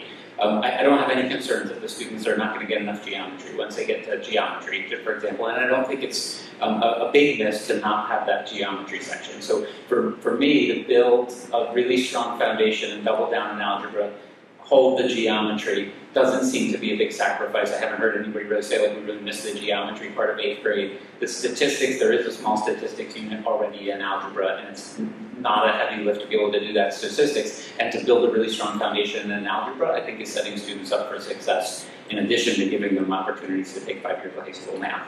So that's what I'd say first. Second, I'd say with regard to differentiation, it is absolutely easier on a teacher to have lots of tracks of a course. It absolutely is, to have homogeneous groups. The tracking research is really interesting and complicated. And the tracking research shows that it hurts a lot of kids, especially subgroups that are predictable subgroups that would negatively be affected by tracks, by being put into tracks that are not the highest track. So when it comes to like access to rigor and access to, and the messages that we send, and losing the opportunity to hear questions from students that might be really interested in math, and expectations of the teacher, all impact that performance of that low ability tracked group. So when it comes to like, is it easier to teach homogeneous groups of kids? Absolutely it is. Does that have a really negative impact on groups of kids that are put in tracks that are not the highest track? Often it does, and the research is kind of mixed. You can find research on tracking that goes either way, but within a high-resource community like ours, when it comes to students that are performing at this level, there's a little bit of a trade-off there with regard to flexibility as they get and move into high school. Go ahead. Yeah, so, and I want to add a few pieces to the idea of having students in one class through an algebraic experience. Having them in there allows students to move through different experiences. A student might struggle with linear equations, but fly through quadratic equations. And if they were in a two-tiered system, they would be in that Math 8 tier, and they would not have the quadratic experience that they might excel in. And a teacher is allowed to now make those decisions about what students need support in which units of algebra. So they are able to structure their lessons so that they can target students. When we see students who are struggling, lots of times, especially in a track program, they're struggling because there's not access to the curriculum for them to learn and excel in, especially in middle school. We see that mindset is one of the largest pieces, and math anxiety is one of the largest pieces that prevents students from learning. And by having them in a class where they feel like there's lots and lots and lots of different options, it starts to build that growth mindset. So that is one piece of having students in a class. The other piece is instructional model, right? You mentioned having things broken down in structure is something that's very important. Our teachers do that. Our anchor charts look a lot like stepwise methods for certain things. But it also allows students to develop the mindsets on their own and develop the curriculum on their own, and then let them make the structures and the systems to say, okay, I have this. This is now goes in the back of my notebook. I can refer back to this for the test, the next unit, whatever that piece may be. And our teachers are incredible. They can absolutely geo-target the type of instruction that they know a student needs to succeed in a mathematics course. And we've done a lot of work with our faculty around multiple modes of instruction in their classroom that allows students, again, to be engaged from beginning to end, but also be able to synthesize their learning to take it into the next piece. So, sort of piggyback on Hillary, you're saying that tracking is not so good. But in high school, we have tracking, right? In high school, middle school or 8th grade, now we're tracking it, foundations, I can't remember what that.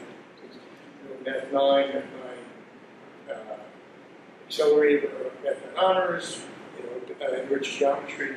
So we've gone from a non-track 8th grade algebra to a track system afterwards. So that's the first, I guess, question I'm trying to understand. We've always been very successful if you look historically at our 9th grade algebra results. But I think, I don't know the answer to this, maybe you guys can look it up. It seems that the kids who are taking that 9 algebra regents took it at different levels. Some took it in 8th grade, some took it in 9th grade, some took it in 10th grade when they're prepared for it.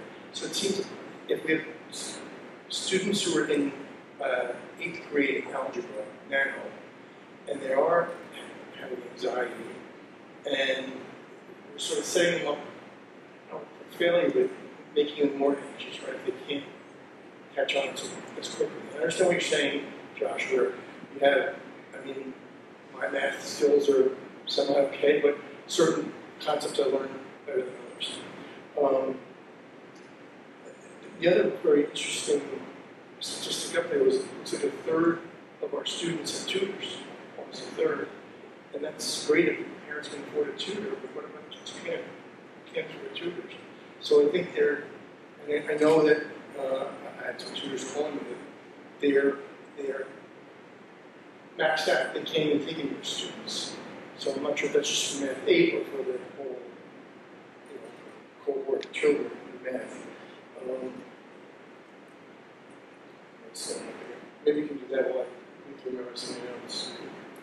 Yeah, if I could, let me start with high school tracks. I think it's a very different model in the high school when a student gets to build a schedule that has a variety of areas that they could potentially explore. It gets really challenging to start to compare, for students to start to compare each other, right? One of them might take drama, one of them might take a visual art course, one of them might take an engineering course or a STEAM course. They're interested in different things. So they balance their schedule, so they're in some more challenging courses. So I'm going to take an AP here as they get older and not an AP here. And they start to almost subspecialize into departments. That's a very different thing than taking a grade level and say you're going to be all in the same courses for everything, except half of you are going to go here for math because you're able, and the other half is not going to go there, you're going to go here. And I think that sends a really different message to do that in 7th grade going into 8th grade than it does for 9th graders that have a lot of other options and they sort and resort. They're not tied together on teams as closely, and it's much harder to compare those schedules because although you might be in a more advanced math track, I might be taking an engineering course and you're taking an art course, and so there's a lot of areas for students to explore and thrive and show that they're really strong in other areas. So tracking for me in high school feels very different than tracking in middle school. Yeah, and the other piece I'd like to add about tracking in middle school is about early tracking. Middle school students developmentally at the end of 7th grade and the end of 8th grade are in very different places than they are at the beginning of 9th grade. So by delaying that a year, helps students to mature both mathematically, socially, and academically, and also get some study skills in place. Then they can start to use tracking in their high school program. And a lot of the research starts to show that if you can have tracking into high school and prevent the middle school model from having that, students tend to be more successful by the end of their high school career. Do we know what the success rate of students who might have gone to Math 9 honors in 9th grade, have they been able to keep that level going up, or have they? You know what, it would be really helpful if we could answer the board's questions, and we definitely will have all the time we need for public comment. But I think right now, for us to be able to interact with the board in a way that feels comfortable, I would just appreciate if people could wait for a public comment period to share your thinking with us. So, Josh, would you like to answer that question? Yeah, so I don't have the data of You don't have the data, just think, when we look at that data, though. Yeah, we can take a look and track students of what courses they were taking in 9th grade and where they wound up, whether in the end of 9th grade or Just to see, because it, you know, yeah. like Hillary, I'm hearing from parents, I'm hearing from the community, from people who don't have children in school, that they're concerned about this. So I think, thank you very much. This has been a very comprehensive presentation, Adam and Josh. But you can tell that there's there's concern. I would also like to share, and I think it's important for us to find that as well. So we found out the tutoring report from our students in algebra, and I'm curious to see how that would be reflected in other courses that we have throughout the district, because there's been a history of this theme that there's a lot of tutoring that takes place both in the high school and at the elementary level. So I'm not saying that tutoring in this course is higher than in other courses that we offer, but I think that's a piece of information we should really look at before we start to make an assumption that this is different than any other course that we have, that our students take here, and the amount of support that our parents feel our kids need. So I just want to share that. I think that's a good point, Lauren. I have plenty more questions, but I'll pass it on. So.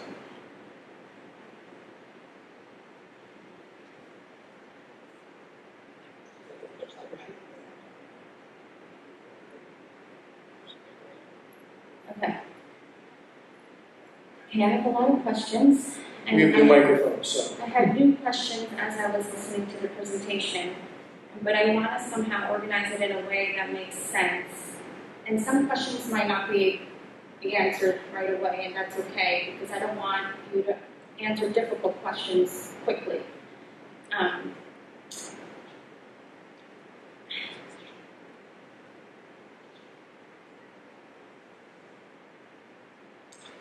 I guess there's a lot going on in my head because, one, I'm an educator, two, I also have an 8th grader, 3, and I have 2 more kids coming up to this, and each child learns differently, functions differently, and feels differently about math. And I know when you talked to Josh, when you talked about how students have anxiety around math, I can relate to that. I'll just give an example about math anxiety, and you did say being in a class with lots of different options lessens the anxiety.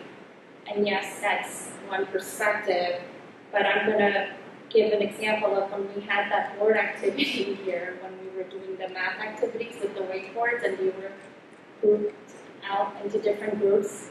I immediately had my math anxiety because of my own childhood trauma around math. And so, although it made me less anxious that I was going to be working in a group and not singled out working alone independently, but at the same time, the trauma from years back, grade school, 4th grade to be exact, came back, and it made me feel better working in a group with being around other people, but also made me self-conscious because I felt like maybe I should be contributing more, or maybe if somebody thought that I was good at math for whatever reason and I couldn't contribute it as much as I wanted to, or maybe I just needed a little bit more time than the time that was allotted for that activity. So these are just different perspectives. I'm not saying that one is the more right perspective than the other, but I just want all of us to be thinking about these things because I try really hard when I sit here to not only think of the perspective of my own experience in my family with my children, or my experience as an educator because I have XYZ background, or even my group of friends that I talk to regularly. I want to be able to think and listen outside of that because there's more. There's more than just what I know or what I've heard or what I experienced. So that's an example. And then I know we talked about tracking. So when we say tracking and early tracking, what does early tracking mean? When is that exactly, right? So I'm not sure, are you talking about grade school? And are you talking about middle school? But in middle school, here we could define it as 5th grade through 8th grade, but is that really, are we talking about that? And I know we're talking specifically towards algebra, math here, but then is all tracking bad? right? Because we have to track somehow, and there is tracking, right? And I know you're not saying that tracking is bad, but, you know, and there's evidence, but I want to be able to understand that, you know, and then we look at the level of rigor. So everybody wants rigor, but are we achieving that with everybody? And what does that look like? And if we are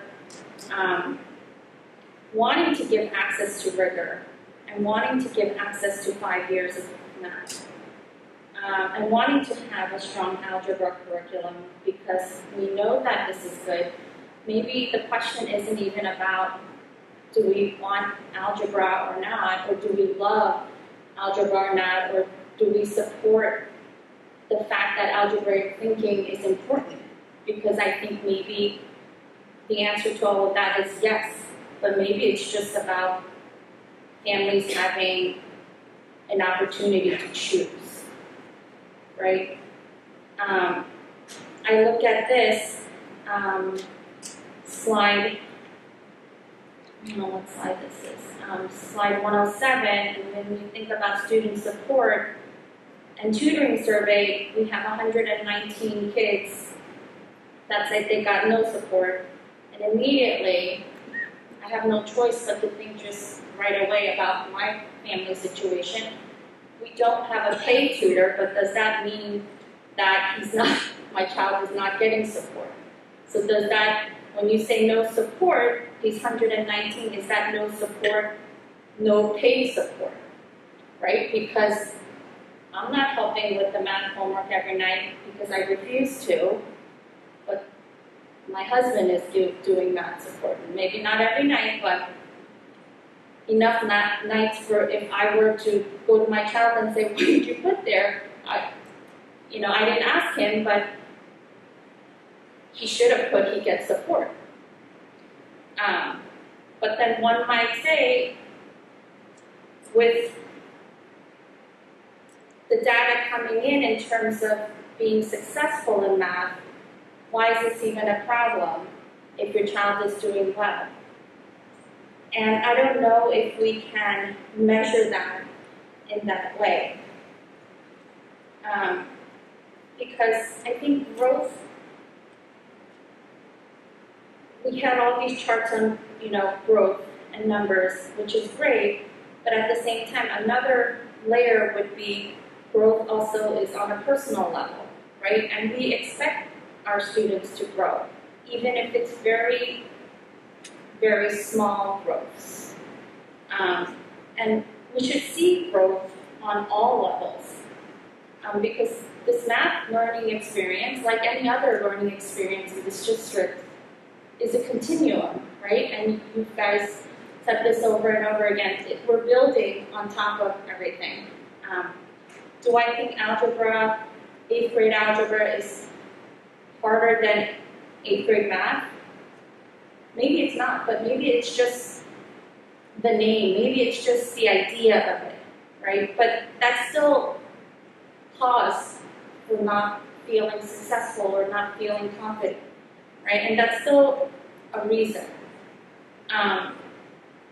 If we say 91 of the top students, and let's say we didn't have an impact on them, but they were tutored, and that's why they were the highest achieving students, we can also say, or maybe they were the kids that would have tested in to enriched algebra if we were in the older model.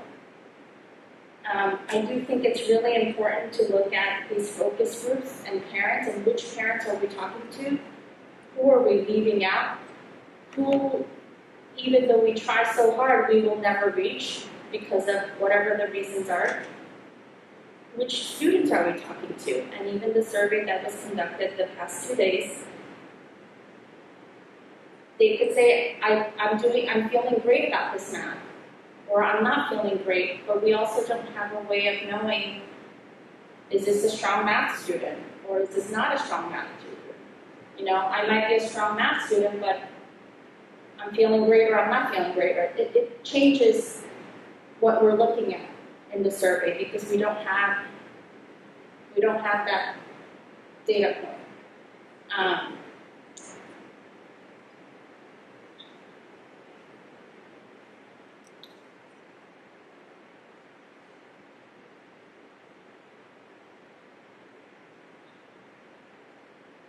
The leveled assignments. We look at the leveled assignments and we're tracking, right? Because in the end, ultimately, and my 8th grade student is going to be recommended for something next year. It's a recommendation. A parent could come in and say, well, I disagree. I think even though you recommend this, these are the reasons why I think that this could happen.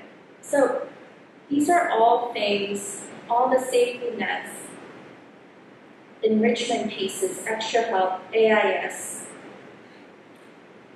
These are all things that I appreciate as a parent, as an educator.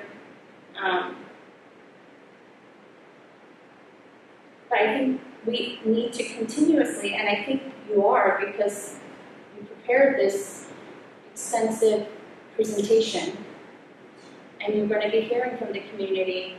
But I want to encourage all of you, not just the administration, but everybody, including myself, to when we sit down at the table to have a discussion about something, whether it's math, whether it's theater, whether it's lunch, that we come with an open heart and an open mind, and while we're listening in that active way, that we put our assumptions to the side and just listen, and then think about, okay, so I heard this, and not just say, okay, no, this is wrong. I just want this done. Or no, I want to just do this. Or I really encourage everybody, and I'm saying this to myself out loud, to think about the different ways that families are experiencing this particular topic.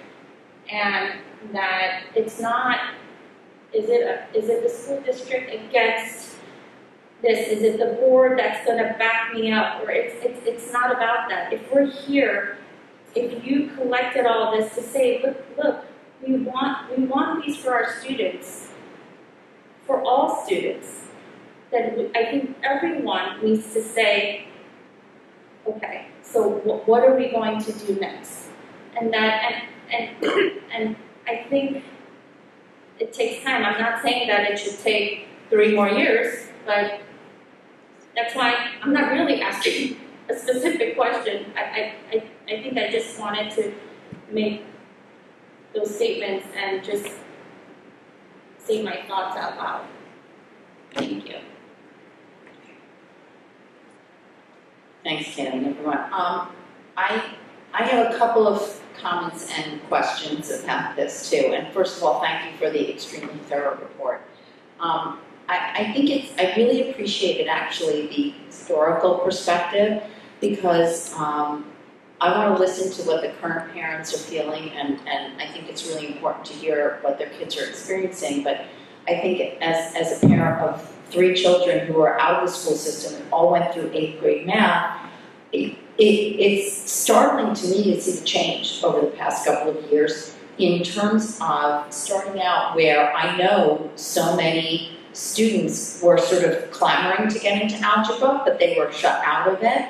And it was a tracking based on, certain criteria, and there was no parent choice. So when Dr. Ackerman opened it up to parent choice, we saw those numbers shift. That was very interesting for me to see because I could feel that there were kids, and there were kids who doubled up in high school because it's like they felt like they were mistracked and should have been in advanced math, and really sort of got their math legs a little later on and doubled up and went on to sort of achieve great things in math in high school. So I saw that shift to 60-40, which is interesting. So, it's interesting to me that we went from people wanting to get into that enriched class to people being concerned that it was too much for their students in a short period of time. And I know that a lot happened because of COVID and how we had to cohort them and all of that. So the thing is, I think the most important thing we need to focus, we're trying to balance two things, fit and opportunity. And I think for me, two sort of related questions. One is when we talk about tracking, and I had a similar thought about the differentiation. If we're differentiating so much in the classroom, wouldn't it be easier to track? But to me, tracking also, if there's choice, it doesn't have the same stigma or problematic aspects of tracking when there's no choice. That you're making a judgment on a 7th grade student that may not be accurate, but you're not giving them an opt-out or opt-in opportunity. So when Dr. Ackerman did that, that seemed to me, in my mind, a very workable system. So that a student could do that. But I notice here that it used to be, I think, you enriched algebra when you took that class. So there was an enriched algebra, it just says there's geometry and enriched geometry. But right now, under this model, there doesn't seem to be algebra and enriched algebra. Is that correct? Right. So I guess what I'm wondering, it seems from what you're saying, there are a lot of algebraic principles in 8th grade math. And a lot of students really could handle those algebraic principles. So is there a place or possibility for a place for algebra and enriched in 8th grade that we're just basically calling it something different? Like we may have in our minds that 8th grade math 8 is different than algebra, but math 8, and I'm not a curriculum person, may have a lot of algebra, but we do call it algebra. I think that's a good question, Jane, and that's something that we've been talking about, but we really feel like we need the end of the year scores from MAPS and the Regency scores to help make a recommendation to you that's fully informed. Right. And so, part of our conversations around potentially having and running that model next year as a pilot would be the data that Adam and Josh has shared that students in enriched algebra weren't growing at the same rate as students who would have been placed in enriched algebra this year in our classes currently. Right. So I'm not saying that might not be the suggestion out of this process, but it's definitely a data point that we really have to think about, because are we limiting the growth of students in enriched algebra next year if we change the model based on what we know from our experience this year compared to our pre-pandemic growth using MAPS? So listen, these are all really important conversations, but we feel like we need all of the information.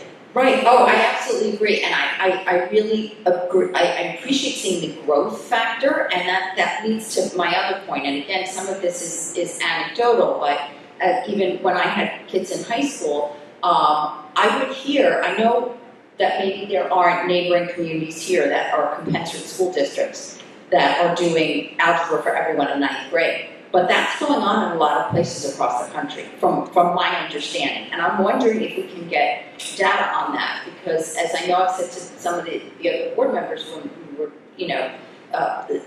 that I have been surprised over the years that I would hear from colleagues, friends, family relations in other areas that were lower performing school districts that algebra in 8th grade was a given. And I was always surprised that it was different in New York. So for me, like a really good data point would be to see what's going on across the country. Is it really, and I see that growth, how the kids are growing with algebra. Is that really a norm that New York State hasn't taken on yet? I don't know that. But again, it goes back to fit. Maybe the algebra, they should all be taking algebra in 8th grade, but the curriculum has to be manageable and it has to be somehow differentiated, because I don't want our kids to have math anxiety. I don't want them struggling, and I also want the ones who really have a knack for math to be able to achieve. And just my last point, which I'll say, which is to the tutoring, as one of the parents up here who's been in this district a long time, I would love to see the tutoring in other subjects, because that's been going on for so long. And even when there was tracking and there was differentiating math, there were many parents that would have their kids tutored so they could be in that advanced math. And I think that's been going on forever, but it goes on in a lot of subjects, and there may be parents that are having their children consistently tutored for every subject, or ones that are calling in when they have a unit that they don't understand, or other types of help. So I would be curious. I think it's very important for this discussion, but it's a bigger picture that there may be students getting tutored in biology just as much as they're getting tutored in algebra. So I just want to make sure that we're making accurate comparisons here, in terms of the actual percentages. But at the end of the day, I appreciate all the work and I appreciate all the data. I really, really want to see our kids succeed. I want to see them comfortable in their classroom. And I know we're differentiating it now. That may be the model. We may need to differentiate it more so everybody's comfortable. But I appreciate all the work that's being done so that we can support all of our students in the best way possible. So thank you. Can I ask just one follow-up question on one of the data points that Jane mentioned? When we're looking at the growth, and obviously the growth is great amongst our current 8th grade students, to the question of the possibility of doing an enriched algebra and algebra 8, I guess my question is, when we look at the growth of the current cohort of 8th graders versus the previous cohort, there have obviously, you talked a lot about sort of the curricular changes and the teaching changes that we've done. Is the previous MAP score of that higher achieving quadrant, or whatever you want to cohort, under sort of this new teaching model, or is that under the old teaching? But I guess what I'm trying to ask is, are these students in this cohort that are achieving at this higher growth rate, is there any way to know whether it's because they're in a Math 8 combined algebra class, or because we've made changes around the way we're teaching algebra? You know what I mean? Does my question make sense? Yeah, it's a great question. I mean, I think all of you have brought up really good points of things that Adam and I have been thinking about and asking questions about and trying to dive deeply into. And I think we could try and look at what data points we could look at that might answer that question. The MAPS data doesn't answer that question. It just gives us where the students are, how they grew. But as you're asking that, I am wondering what type of information we could find out which might help us answer, is it an instructional model, is it a class model, or is it a student model, right? So, can I add one more thing too, which I know this is so tough, and this is in every school and every university, that so many times your experience in a classroom is based on the instruction going on in that particular classroom. And so when we have a subject like this, that we're trying out a new methodology, we're trying out a new curriculum, I think it's really important for professional development purposes that we are trying to level that field so that every kid, all teachers are different, and I understand that, but I think we have to be really conscious of who's teaching those classes now as we go through these curriculum changes to make sure that our kids are having aligned experiences and that the teachers can help that happen. We agree. Okay, thank you. So I just want to thank Adam and Josh for organizing and presenting to you all this information tonight. And I just want to acknowledge this is a really challenging decision for the district. I mean, Adam and Josh have shared some really compelling data that supports the model that we have in place, but I understand there's community concerns about the reality of how that's impacting some of our homes that need to be taken into consideration.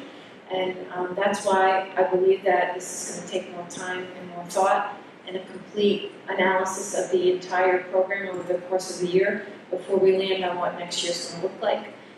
But I do want parents to know, and whoever's speaking tonight, we're certainly going to listen to you, and we'll factor that into our conversations around how to move forward. But I also want to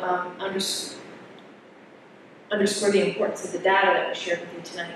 And all this will be available on our website, because I know we went through this rather quickly, but Adam and Josh have crafted a page of all of our communications and everything that we've done since we began this process. that we'll be sending out through our newsletter that our community can access so they can look through some of our documentation as well. And then I'd like to say, beyond the public comment tonight, because it's not a Q&A, anyone is welcome to contact us, and we welcome those conversations where we could have that Q&A discussion with you directly regarding your experiences. So thank you. And thank you everyone for your attention and patience tonight. We're a little later than we normally are, but we thought it would be important for us to have this I conversation. really thank Josh and Anna for an incredible amount of work and detailed work to really, and it shows your real concern for responding to the community, for trying to give our students the best curriculum, and it was very, very much appreciated. Yes, and I know, we have been saying for, a couple months now, because we've been getting questions about the 8th grade math program, we want to hear what's going on and we want to see the data, and thank you, because you gave us a lot of data, and that's really helpful because we need that. We can't make decisions, any of us, without knowing what's happening, and part of that is hearing, what's going on in the classrooms. Part of that, we're going to hear from parents, and we have heard from parents, and it's collectively, it's a lot of information, and it's a lot of information that we need to take and look at and think about. But as Dr. Ackerman said, we're not making any decisions tonight, but we're not going to delay this until a point where it's like, well, we can't do anything about it now. I don't want anybody to be worried that that's the plan, to delay until it's not a change that can be made. That's not anybody's intent. We're trying to go through this process and evaluation thoughtfully and with as much information as possible to truly make the best decision for all of our students and families. So I guess the last thing I would say in the superintendent's report, I just want to acknowledge is Teacher Appreciation Week, and the PTA has been supporting our faculty at the start of this week and throughout the week, and I want to just acknowledge that this is a time for us to recognize our faculty and the good work that they do every day for the students in this district. So not only our algebra teachers, but all the teachers in this district, I just want to thank them. And we've sent our stuff out on behalf of the central office, but I do want to take a moment to publicly thank them at the end of the superintendent's report. So thank you. Thank you. That brings us to committee reports. I have nothing to report. That was quick. Okay.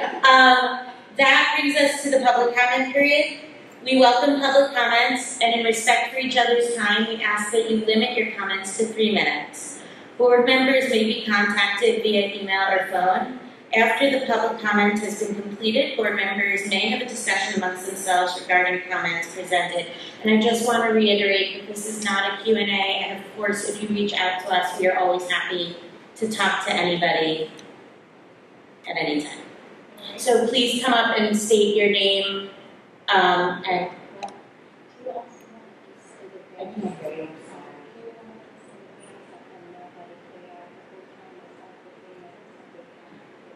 People have to do it every time. Oh, sure. So if you go over 3 minutes, we are able to extend your time, but we have to formally do it. It's the process. By 1 minute. By 1 minute. We can do that. Just giving everybody a heads up. So come on down to the microphone and please tell us who you are before you speak. Hi, I'm Brooke Stewart. I have 3 kids in the district, one in 9th grade, my daughter Avery is in 7th, and a son in 4th. Please step closer to me. Oh, sorry. My oldest went through this program through COVID. He definitely should have been in 8th grade math, went through the algebra program, struggled pretty hard during it, was tutored around the clock, got an 83 average in the class, which we thought was pretty good. He failed the Regents, completely failed. The data, by the way, that you have about the Regents, you don't add any of the data of how many kids that year did not take the Regents. He's now in geometry, which is exactly where he should be tracked to. Another data point that I would ask the board to look at is how many kids in 9th grade have started in a course and then went down this year. It's significant. If you look at the honors course, or if you look at the enriched geometry course, there is a significant amount of kids that have gone down because they were not prepared. The other thing to add is that Greeley this year added a new course that's called Algebra 1 Review / Algebra 2. So my son was given that as an option because they felt his algebra skills were not strong enough to continue into Algebra 2 next year. If we're making those accommodations in 9th grade, this program is not working. It's not working for the children who are above average, who were bored to tears in 9th grade. It's not working for my child who will speak, who struggles through 7th grade math. It's just not working. All I want is a choice as a parent. I think Kaylee said it perfectly. There's kids that should be in this program and will take your calculus and all these APs, and they should. But I want a choice as a parent for where my child should be. My child has struggled in this school district for years. She has learning disabilities, and we support her as much as we can. And as a parent, I've already said to her, we don't care what you get in math next year. She can get D's for all I care. But as a student, as a 13, 14-year-old girl, to get D's or F's in math is really, like, it destroys the self-esteem. And in 9th grade, which is sad, you will track her and you will put her in a class that she will get success out of.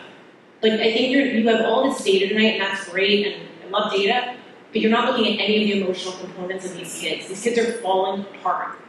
It's really upsetting. I mean, I saw my son, who's an average math student. He got through by the skin of his teeth. You can put data up there. It's awesome that all these kids are doing well, but you're not looking at the emotional factors that go into these kids. So my daughter will speak, about her personal experience. I'm begging you, please just give each parent a choice of what they want to do for their kid. Let the kids who want to excel in this awesome math program do that, and let me as a parent make a choice for my daughter for her to feel, strong about her math program next year. Thank you.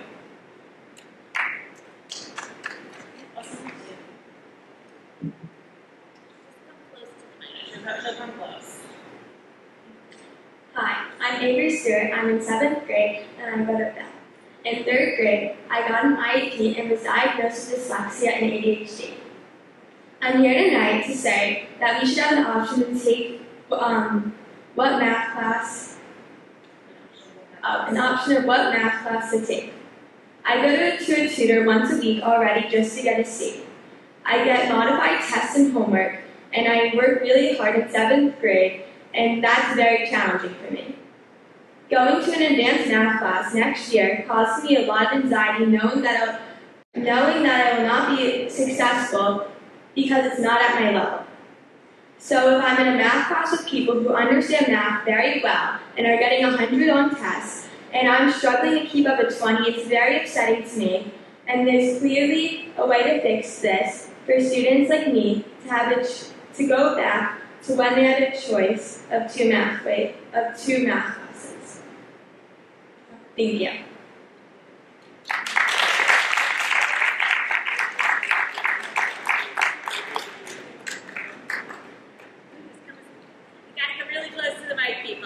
Hello, my name is Evelyn Blastrom. I have a son, 7th grade and 8th grade. I wanted to address what Dr. Ackerman said at the beginning, opening remarks regarding Button Hook, that there are no documented archaeological significant findings there. I wanted to just say that since 2019, there have been some stones that have been verified by Native American people from 2 tribes that have in fact reached out by letters written and emails to offer their findings, their interpretations, their way of authenticating the stone structures that represent different things on the site, part of their culture, and so I just wanted to ask whether you would give credence, at least to investigate, to find out, to respond also to the Narragansett tribe, as well as the the Ramapo Lenape tribe people who've reached out for a request to meet to describe what they have found and what they see. And I'm sure they've photographed from a neighboring property, which is up close to the school's property. The stones continue from one property to the other. And just to conclude that as educators, leaders for young citizens going into a diverse, increasingly diverse and interconnected world, and we say to them that empathy and these matter, that the steps, I just want to say erasure and interrupting the pattern. Thank you.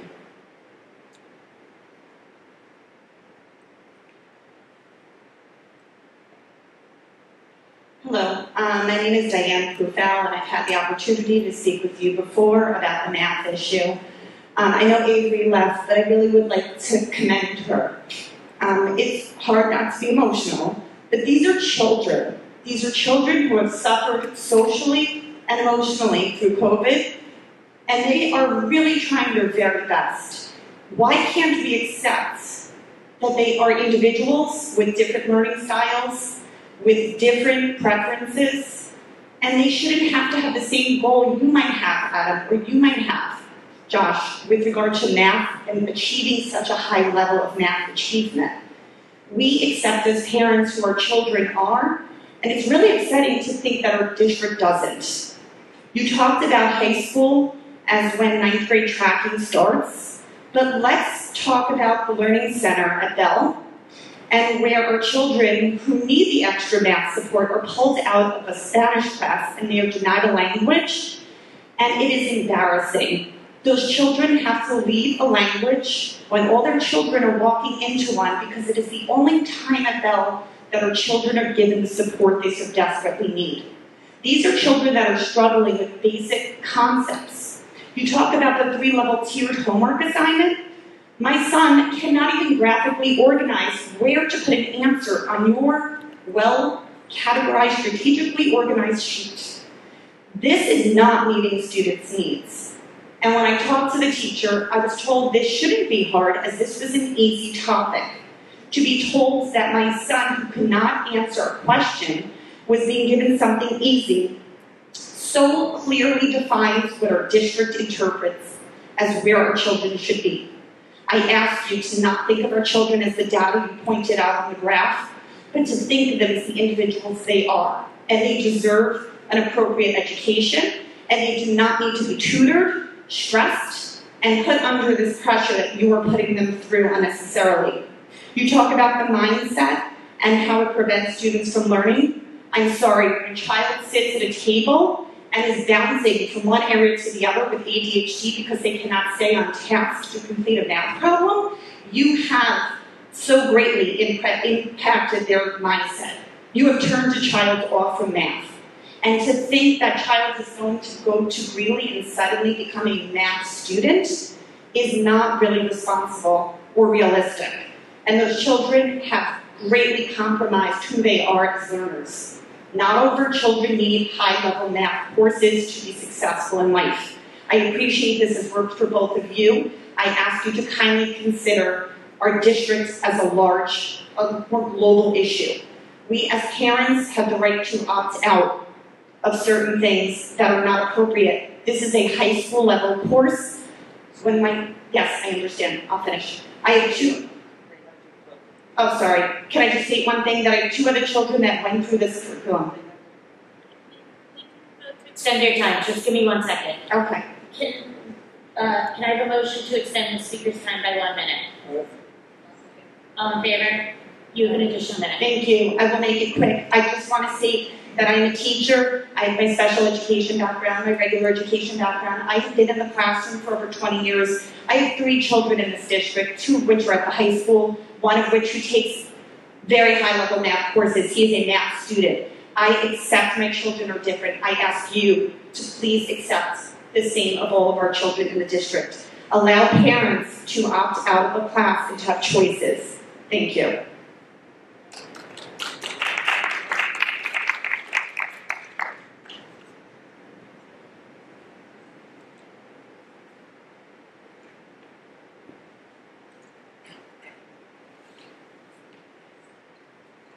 Dana Rosenberg.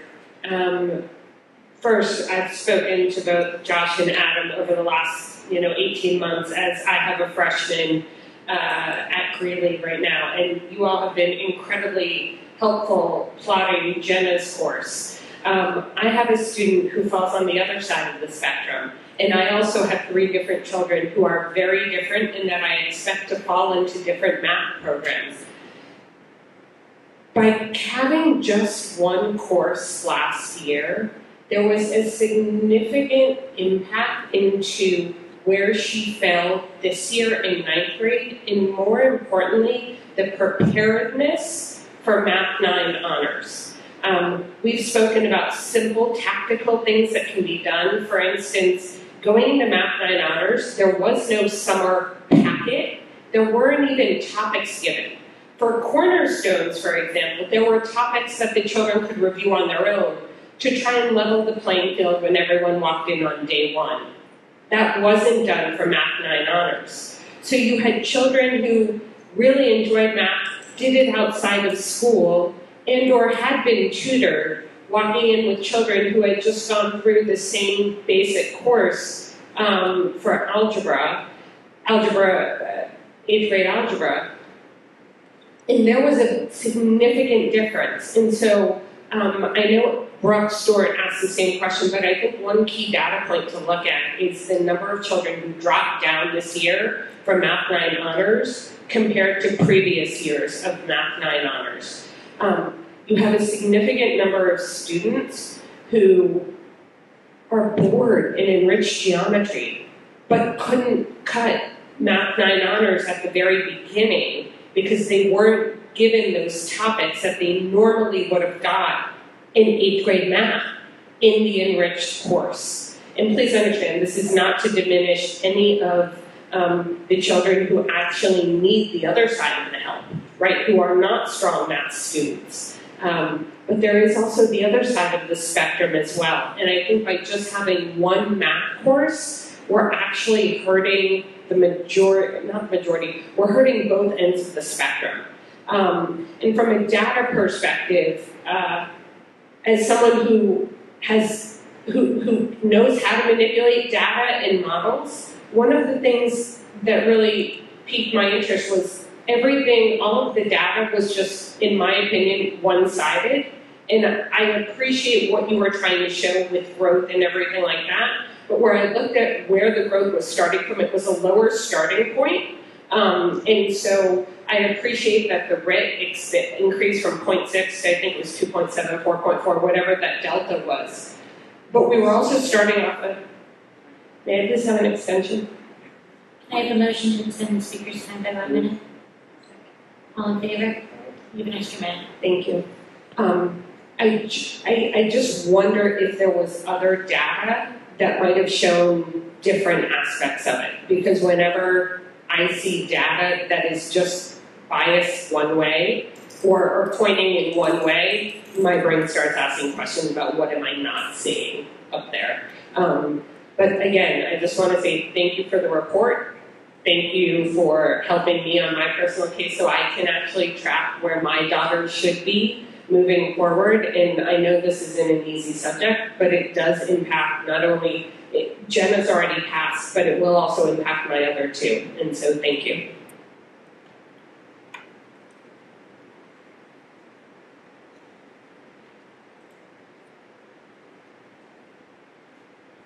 Hi, Jocelyn Herman again. So I had one child who went through the enriched algebra program as it used to be. I have a current 8th grader now, both of my who would have been in the enriched, I believe. And I have an upcoming child who is not my math child, who probably does not belong in the enriched. I don't know, she's only in 3rd grade, but that's who she seems to be. I also do not believe that there should be one math program.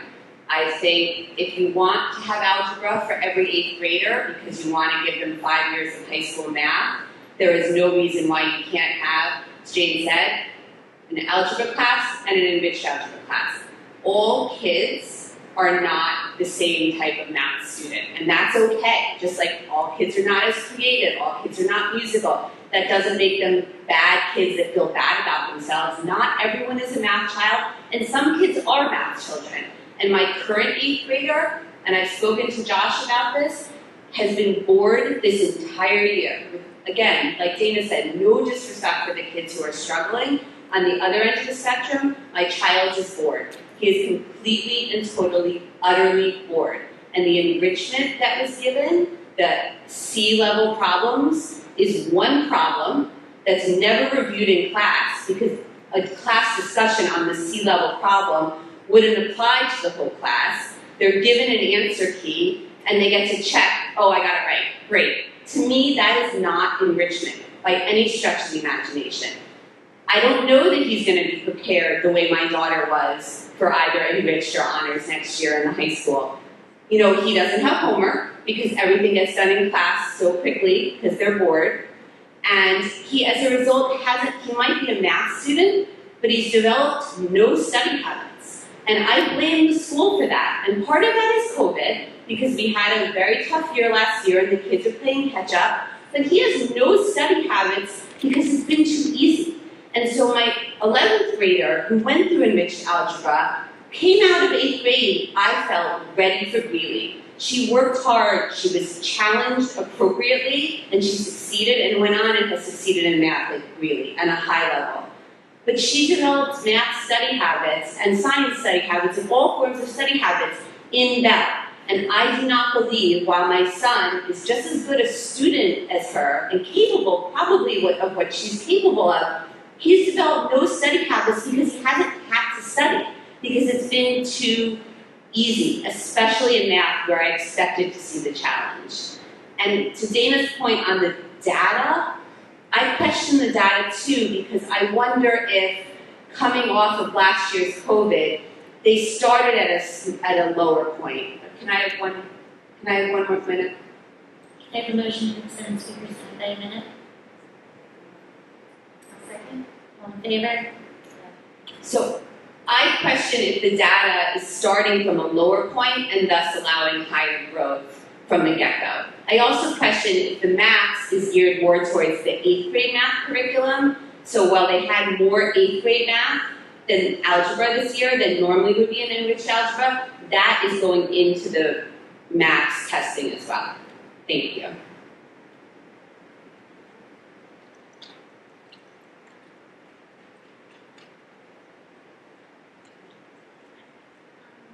Oh, you're coming back.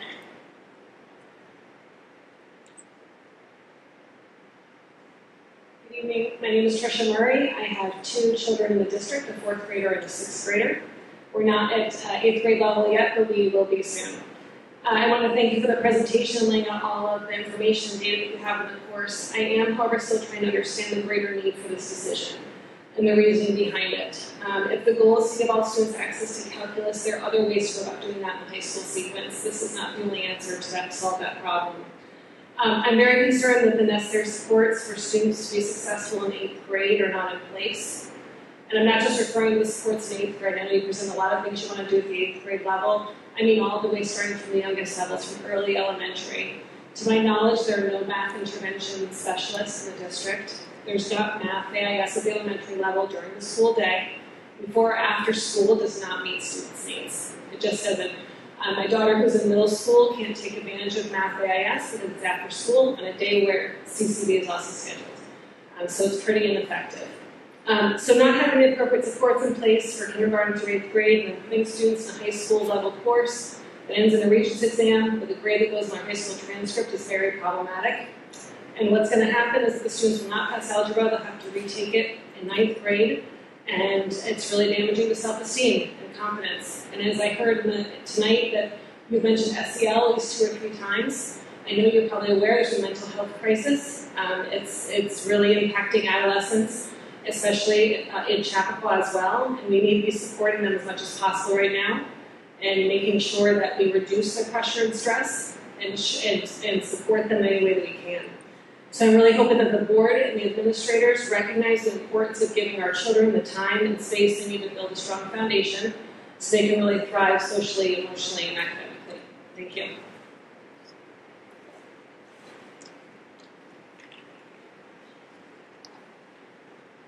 Hi, I'm Marie Short. I have a 9th grader who went through the first year of this, and I have an incoming 7th grader. My 9th grader sent me so that she wouldn't experience, her younger sister wouldn't experience what she did. It was really a disaster for her.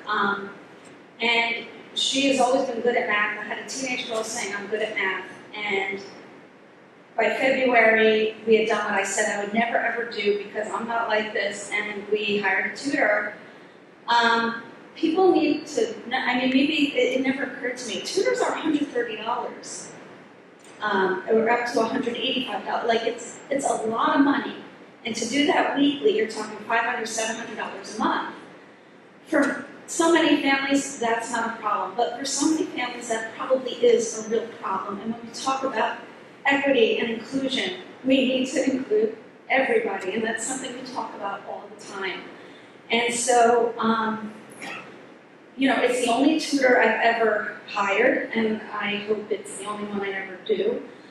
Another thing I'd like to say is on what Ms. Shepardson said earlier about the professional development. I think part of the reason it was such a disaster is my daughter's teacher wasn't ready or prepared, because I know other kids in a different group with a different teacher did significantly better. It's a little anecdotal based on what she's reporting to me, but it's so critical that those teachers, if this is what we do, truly be prepared for all this differentiation, all the things we're asking of them when it's already so hard to teach and deal with parents and, you know, all of that. So I just wanted to share my experience with that, and, you know, if you do decide to do this, how to make it better. But I really, it's the tutoring just upsets me as making this a fair place to live, which is something we've all been working on for the past 2 years. The board has been working so hard on that, and I think that's really something critical we all need to think about. Thank you.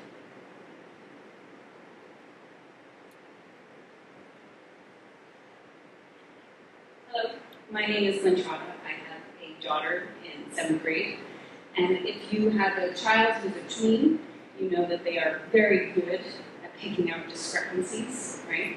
And what she has come home and said is really fascinating to me. So she said things like, how come the school does a land acknowledgement? How come the school teaches about all these awful things that happen to Native Americans, but they're not doing anything to stop what's happening at Button?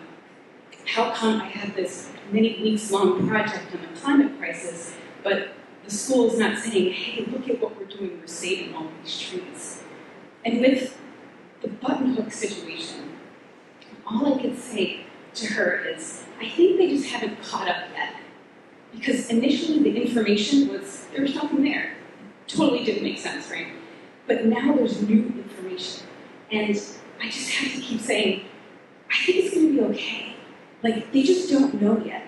And when she and I have heard from Indigenous elders, when from across the way, not on the Button Hook site, they've pointed out these sacred ceremonial sites, and we have just cried in the process. All I can keep saying is, they just haven't found out. They just haven't seen it yet.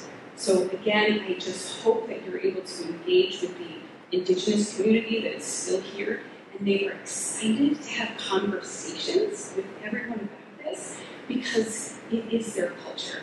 And like Evelyn said, it's important that we are not continuing the erasure that is already written about in history books. We have this really exciting opportunity, this amazing opportunity to have all of us adults be heroes in the child's eyes, not just for them, but for the future generations. Thank you.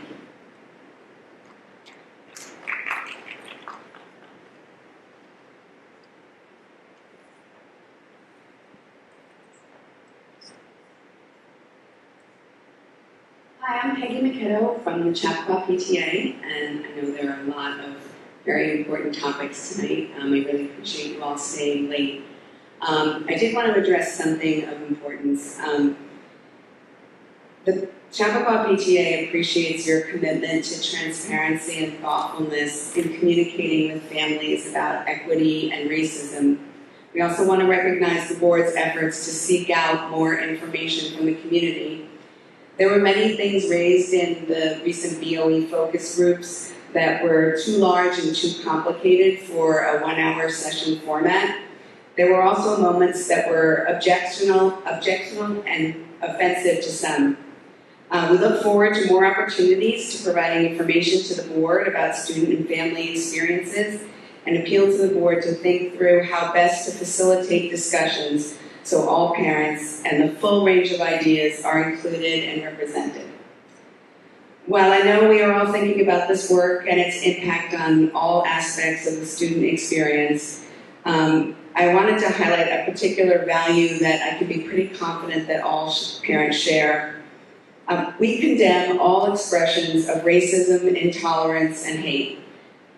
As we know in the quarterly report from the last BOE meeting, incidents are occurring at all levels of our school. We all know that racism is deeper than one individual act and deeper than a single word, but the recurrence of these things shows a lack of evolution in our immediate environment. The PTA trusts in the policies and procedures adopted by the BOE and the administration to handle individual disciplinary actions. We certainly recognize that vilifying any individual in any circumstance is not going to foster open communication and growth on these issues. And while we cannot expect perfection from individual students, teachers, administrators, or ourselves, it is evident that what we have done to date has not equipped our students with the trust to turn to adults in the school buildings to appropriately handle racist and hate speech. And that lack of confidence in turn creates more damage and difficulties for students. We are asking for serious thought and actions on refining messages so students are specifically aware of how to react in such a situation. Video recording the commission of hate speech and subsequently spreading that among your peers expands the pain and impact of hate speech and contributes to the further powerlessness felt by many families of color. Obviously, doing nothing is not an option. We want our students to understand that bringing these incidents up. Can I get 1 more minute? I have a motion to extend the speaker's time by 1 minute. All in favor? Aye. Yeah, you're good. Obviously, doing nothing is not an option. We want our students to understand that bringing these incidents quickly and directly to those enabled to address them will limit the damage to the community. Meetings, focus groups, consultants, special events, and professional development are useless if they are only academic and philosophical. It appears to many parents that these efforts are not improving the everyday experience of students. For families of color, we recognize and acknowledge the pain and exhaustion that comes from enduring structural, systemic, and individual racism and the impact of all kinds of hate on a wide range of marginalized groups. For all families, the feeling of unity, connectivity on this issue has not improved, and for some, it has become worse. The PTA wants to respond to the needs of families by expressing their concerns to all of you, and we hope we can help you facilitate change. We know that this work can't fall exclusively on you. We want you to appreciate that families are feeling frustrated and disconnected. Thank you.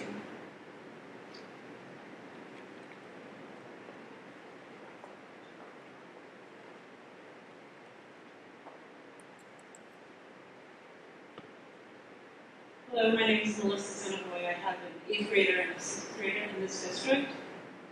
And first, I just wanted to thank Adam and Josh. I think you have a really comprehensive and deep commitment and understanding to the non-curriculum. Can you step a little closer to the mic, please? Sure. And did a wonderful job educating us, because I came here to be educated, like I said, as someone new to this district. My concern is that there is some diversity of opinion here. I heard from all 4 of the Board of Education members' concerns.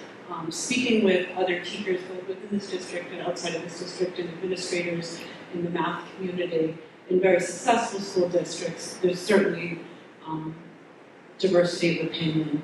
And every single parent who's spoken today has expressed concerns. I haven't really heard full support of this endeavor.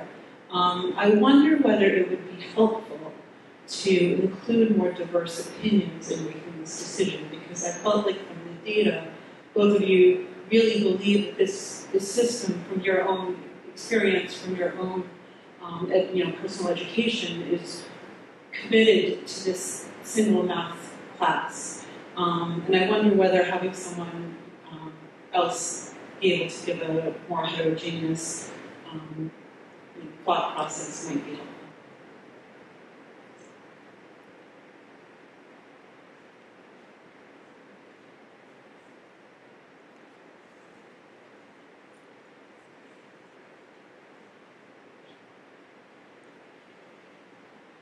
Hello, I'm Annette Clearwaters. I have a rising 8th grader, no older children, so I haven't gone through the 8th grade higher levels yet. But I wanted to say I've been fairly hands-off and happy with the district. And when I started hearing about this program and parents' reactions to it, I became increasingly alarmed. And I made a point to talk to more parents. And I have yet to find anyone even neutral about it. It's been uniformly negative. I mean, I was kind of hoping coming here tonight I'd hear someone saying, wow, this really is great. And the fact that you only have one survey of existing 8th graders with 3 questions given yesterday, I really kind of wonder, have you considered doing a more in-depth survey of the 9th grade kids and their parents? Because it just seems like that would be really helpful. I mean, I really appreciate the presentation and the charts, and obviously the intentions are excellent. But if there's so much negative feedback, then it's hard for me to understand why this is a successful change to a curriculum that, the district it's not like it was a struggling district, right? I mean, with an excellent reputation. So if you're making a change and no other districts are doing it, and parents, this is the 2nd year now, are, in my experience, so uniformly negative. I mean, it just seems odd that you are not really surveying those parents and those students who have gone through the new program. So I would hope that maybe you'll do a better, more comprehensive survey of those people. Thank you.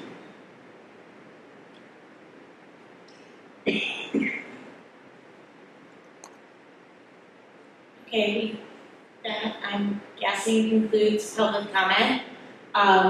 We thank everyone for their public comments. I did not want to do this before everybody got a chance to speak, but I would like to move to take a 5-minute break, please. A second. All in favor? We will reconvene in 5 minutes. Can I have a motion to reopen the meeting? I move to reopen. All in favor? Aye. We're back, sorry.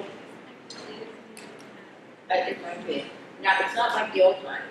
We've been really good. This one now we needed it. Okay, that brings us to approvals or notifications. Everybody's leaving. All right. Can I have a motion, please, for items 3.1 through 3.5, which is accepting minutes of previous meetings. Oh, I'm sorry. Let's just do 3.1 through 3.3, which are accepting the minutes of previous meetings. I will move 3.1 through 3.3. I'll second. Any questions or discussion? All in favor? Aye. Okay. Item 3.4 is short, and 3.5 are policies 6085 and 6090, which relate to purchasing, bidding, and purchasing authority. Do you want to? Yeah, I'd like to just talk very, very briefly. The policy committee has been meeting to talk about our purchasing policy based in our bidding, in our purchasing or bidding policies. There's two of them. We made significant adjustments last year to address some concerns that we had experienced based on past purchasing. And now that we've lived in this for a year, we feel like it's time to revise the policy. There's been some steps that we've been engaged in the operations of the office that aren't necessary. So we're trying to streamline and address what the board needs us to do in terms of communication, but also have a more fluid purchasing process in the business office. So you'll see in these two policies, we've made some language changes. And Andrew, do you just want to very briefly summarize for the board what those changes are and how that will prevent multiple purchase orders coming to their attention through meetings that require increases? So 6085 is updated to just match the revised 6090, right? So those are what the edits are there, so I'll keep that simple. 6090, we made some modifications. Currently, a lot of purchase order increases are coming to the board. The board, in a typical situation, would not need to look at. So what we've done is we've clarified the purchasing agent will have the ability to increase PO for $5,000 if there's something like a shipping charge change or a price increase for a PO that maybe by the time we send that to the vendor, the price will change.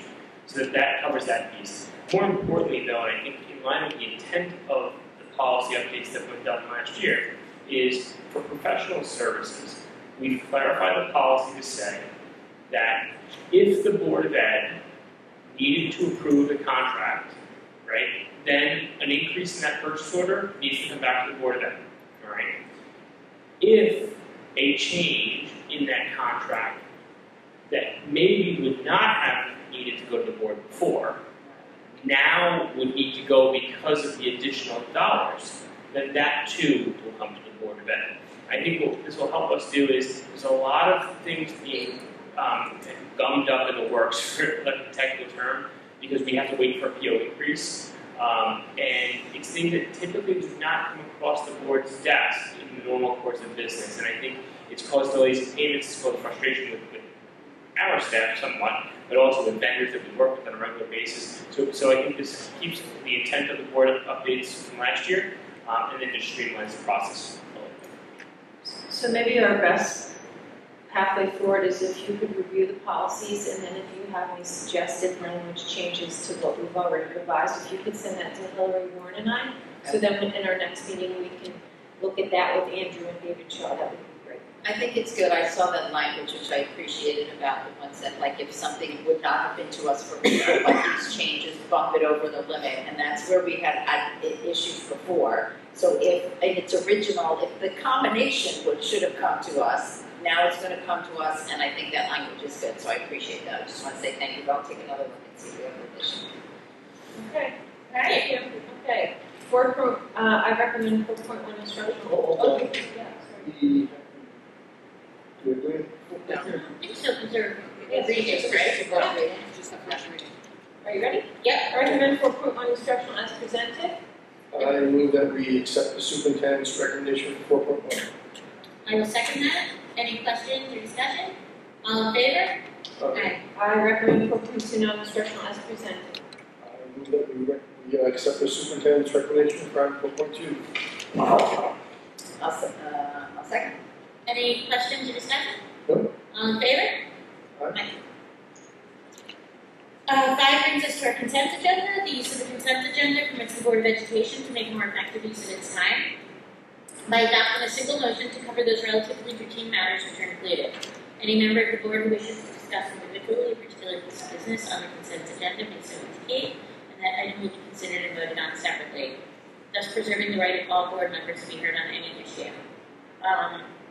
So before we move the consent agenda, is there anything that anybody wants to remove from it? Okay, and I will move the consent agenda, which is items 5.1 through 5.22. I'll second. Any questions or discussion? Yes. Okay. I'd like to You get discuss. to the mic. Sorry, I wasn't resisting. I'd like to discuss 5.16. So thank you very much. Just that we're doing intent. We're going to have a traditional graduation. Other graduations were traditional. We had graduations in train parking lots and with fireworks. We had them on the competition field with. I've never been to a 10 graduation. Well, this will be your first one. Going back old school, we like it. Yeah. So thank you very much. I'm glad we're going back this way, and I think the community will appreciate that. I know when the tent goes up, it sparks a different type of atmosphere on campus. So I like the community. Thank you, I agree. I'm excited.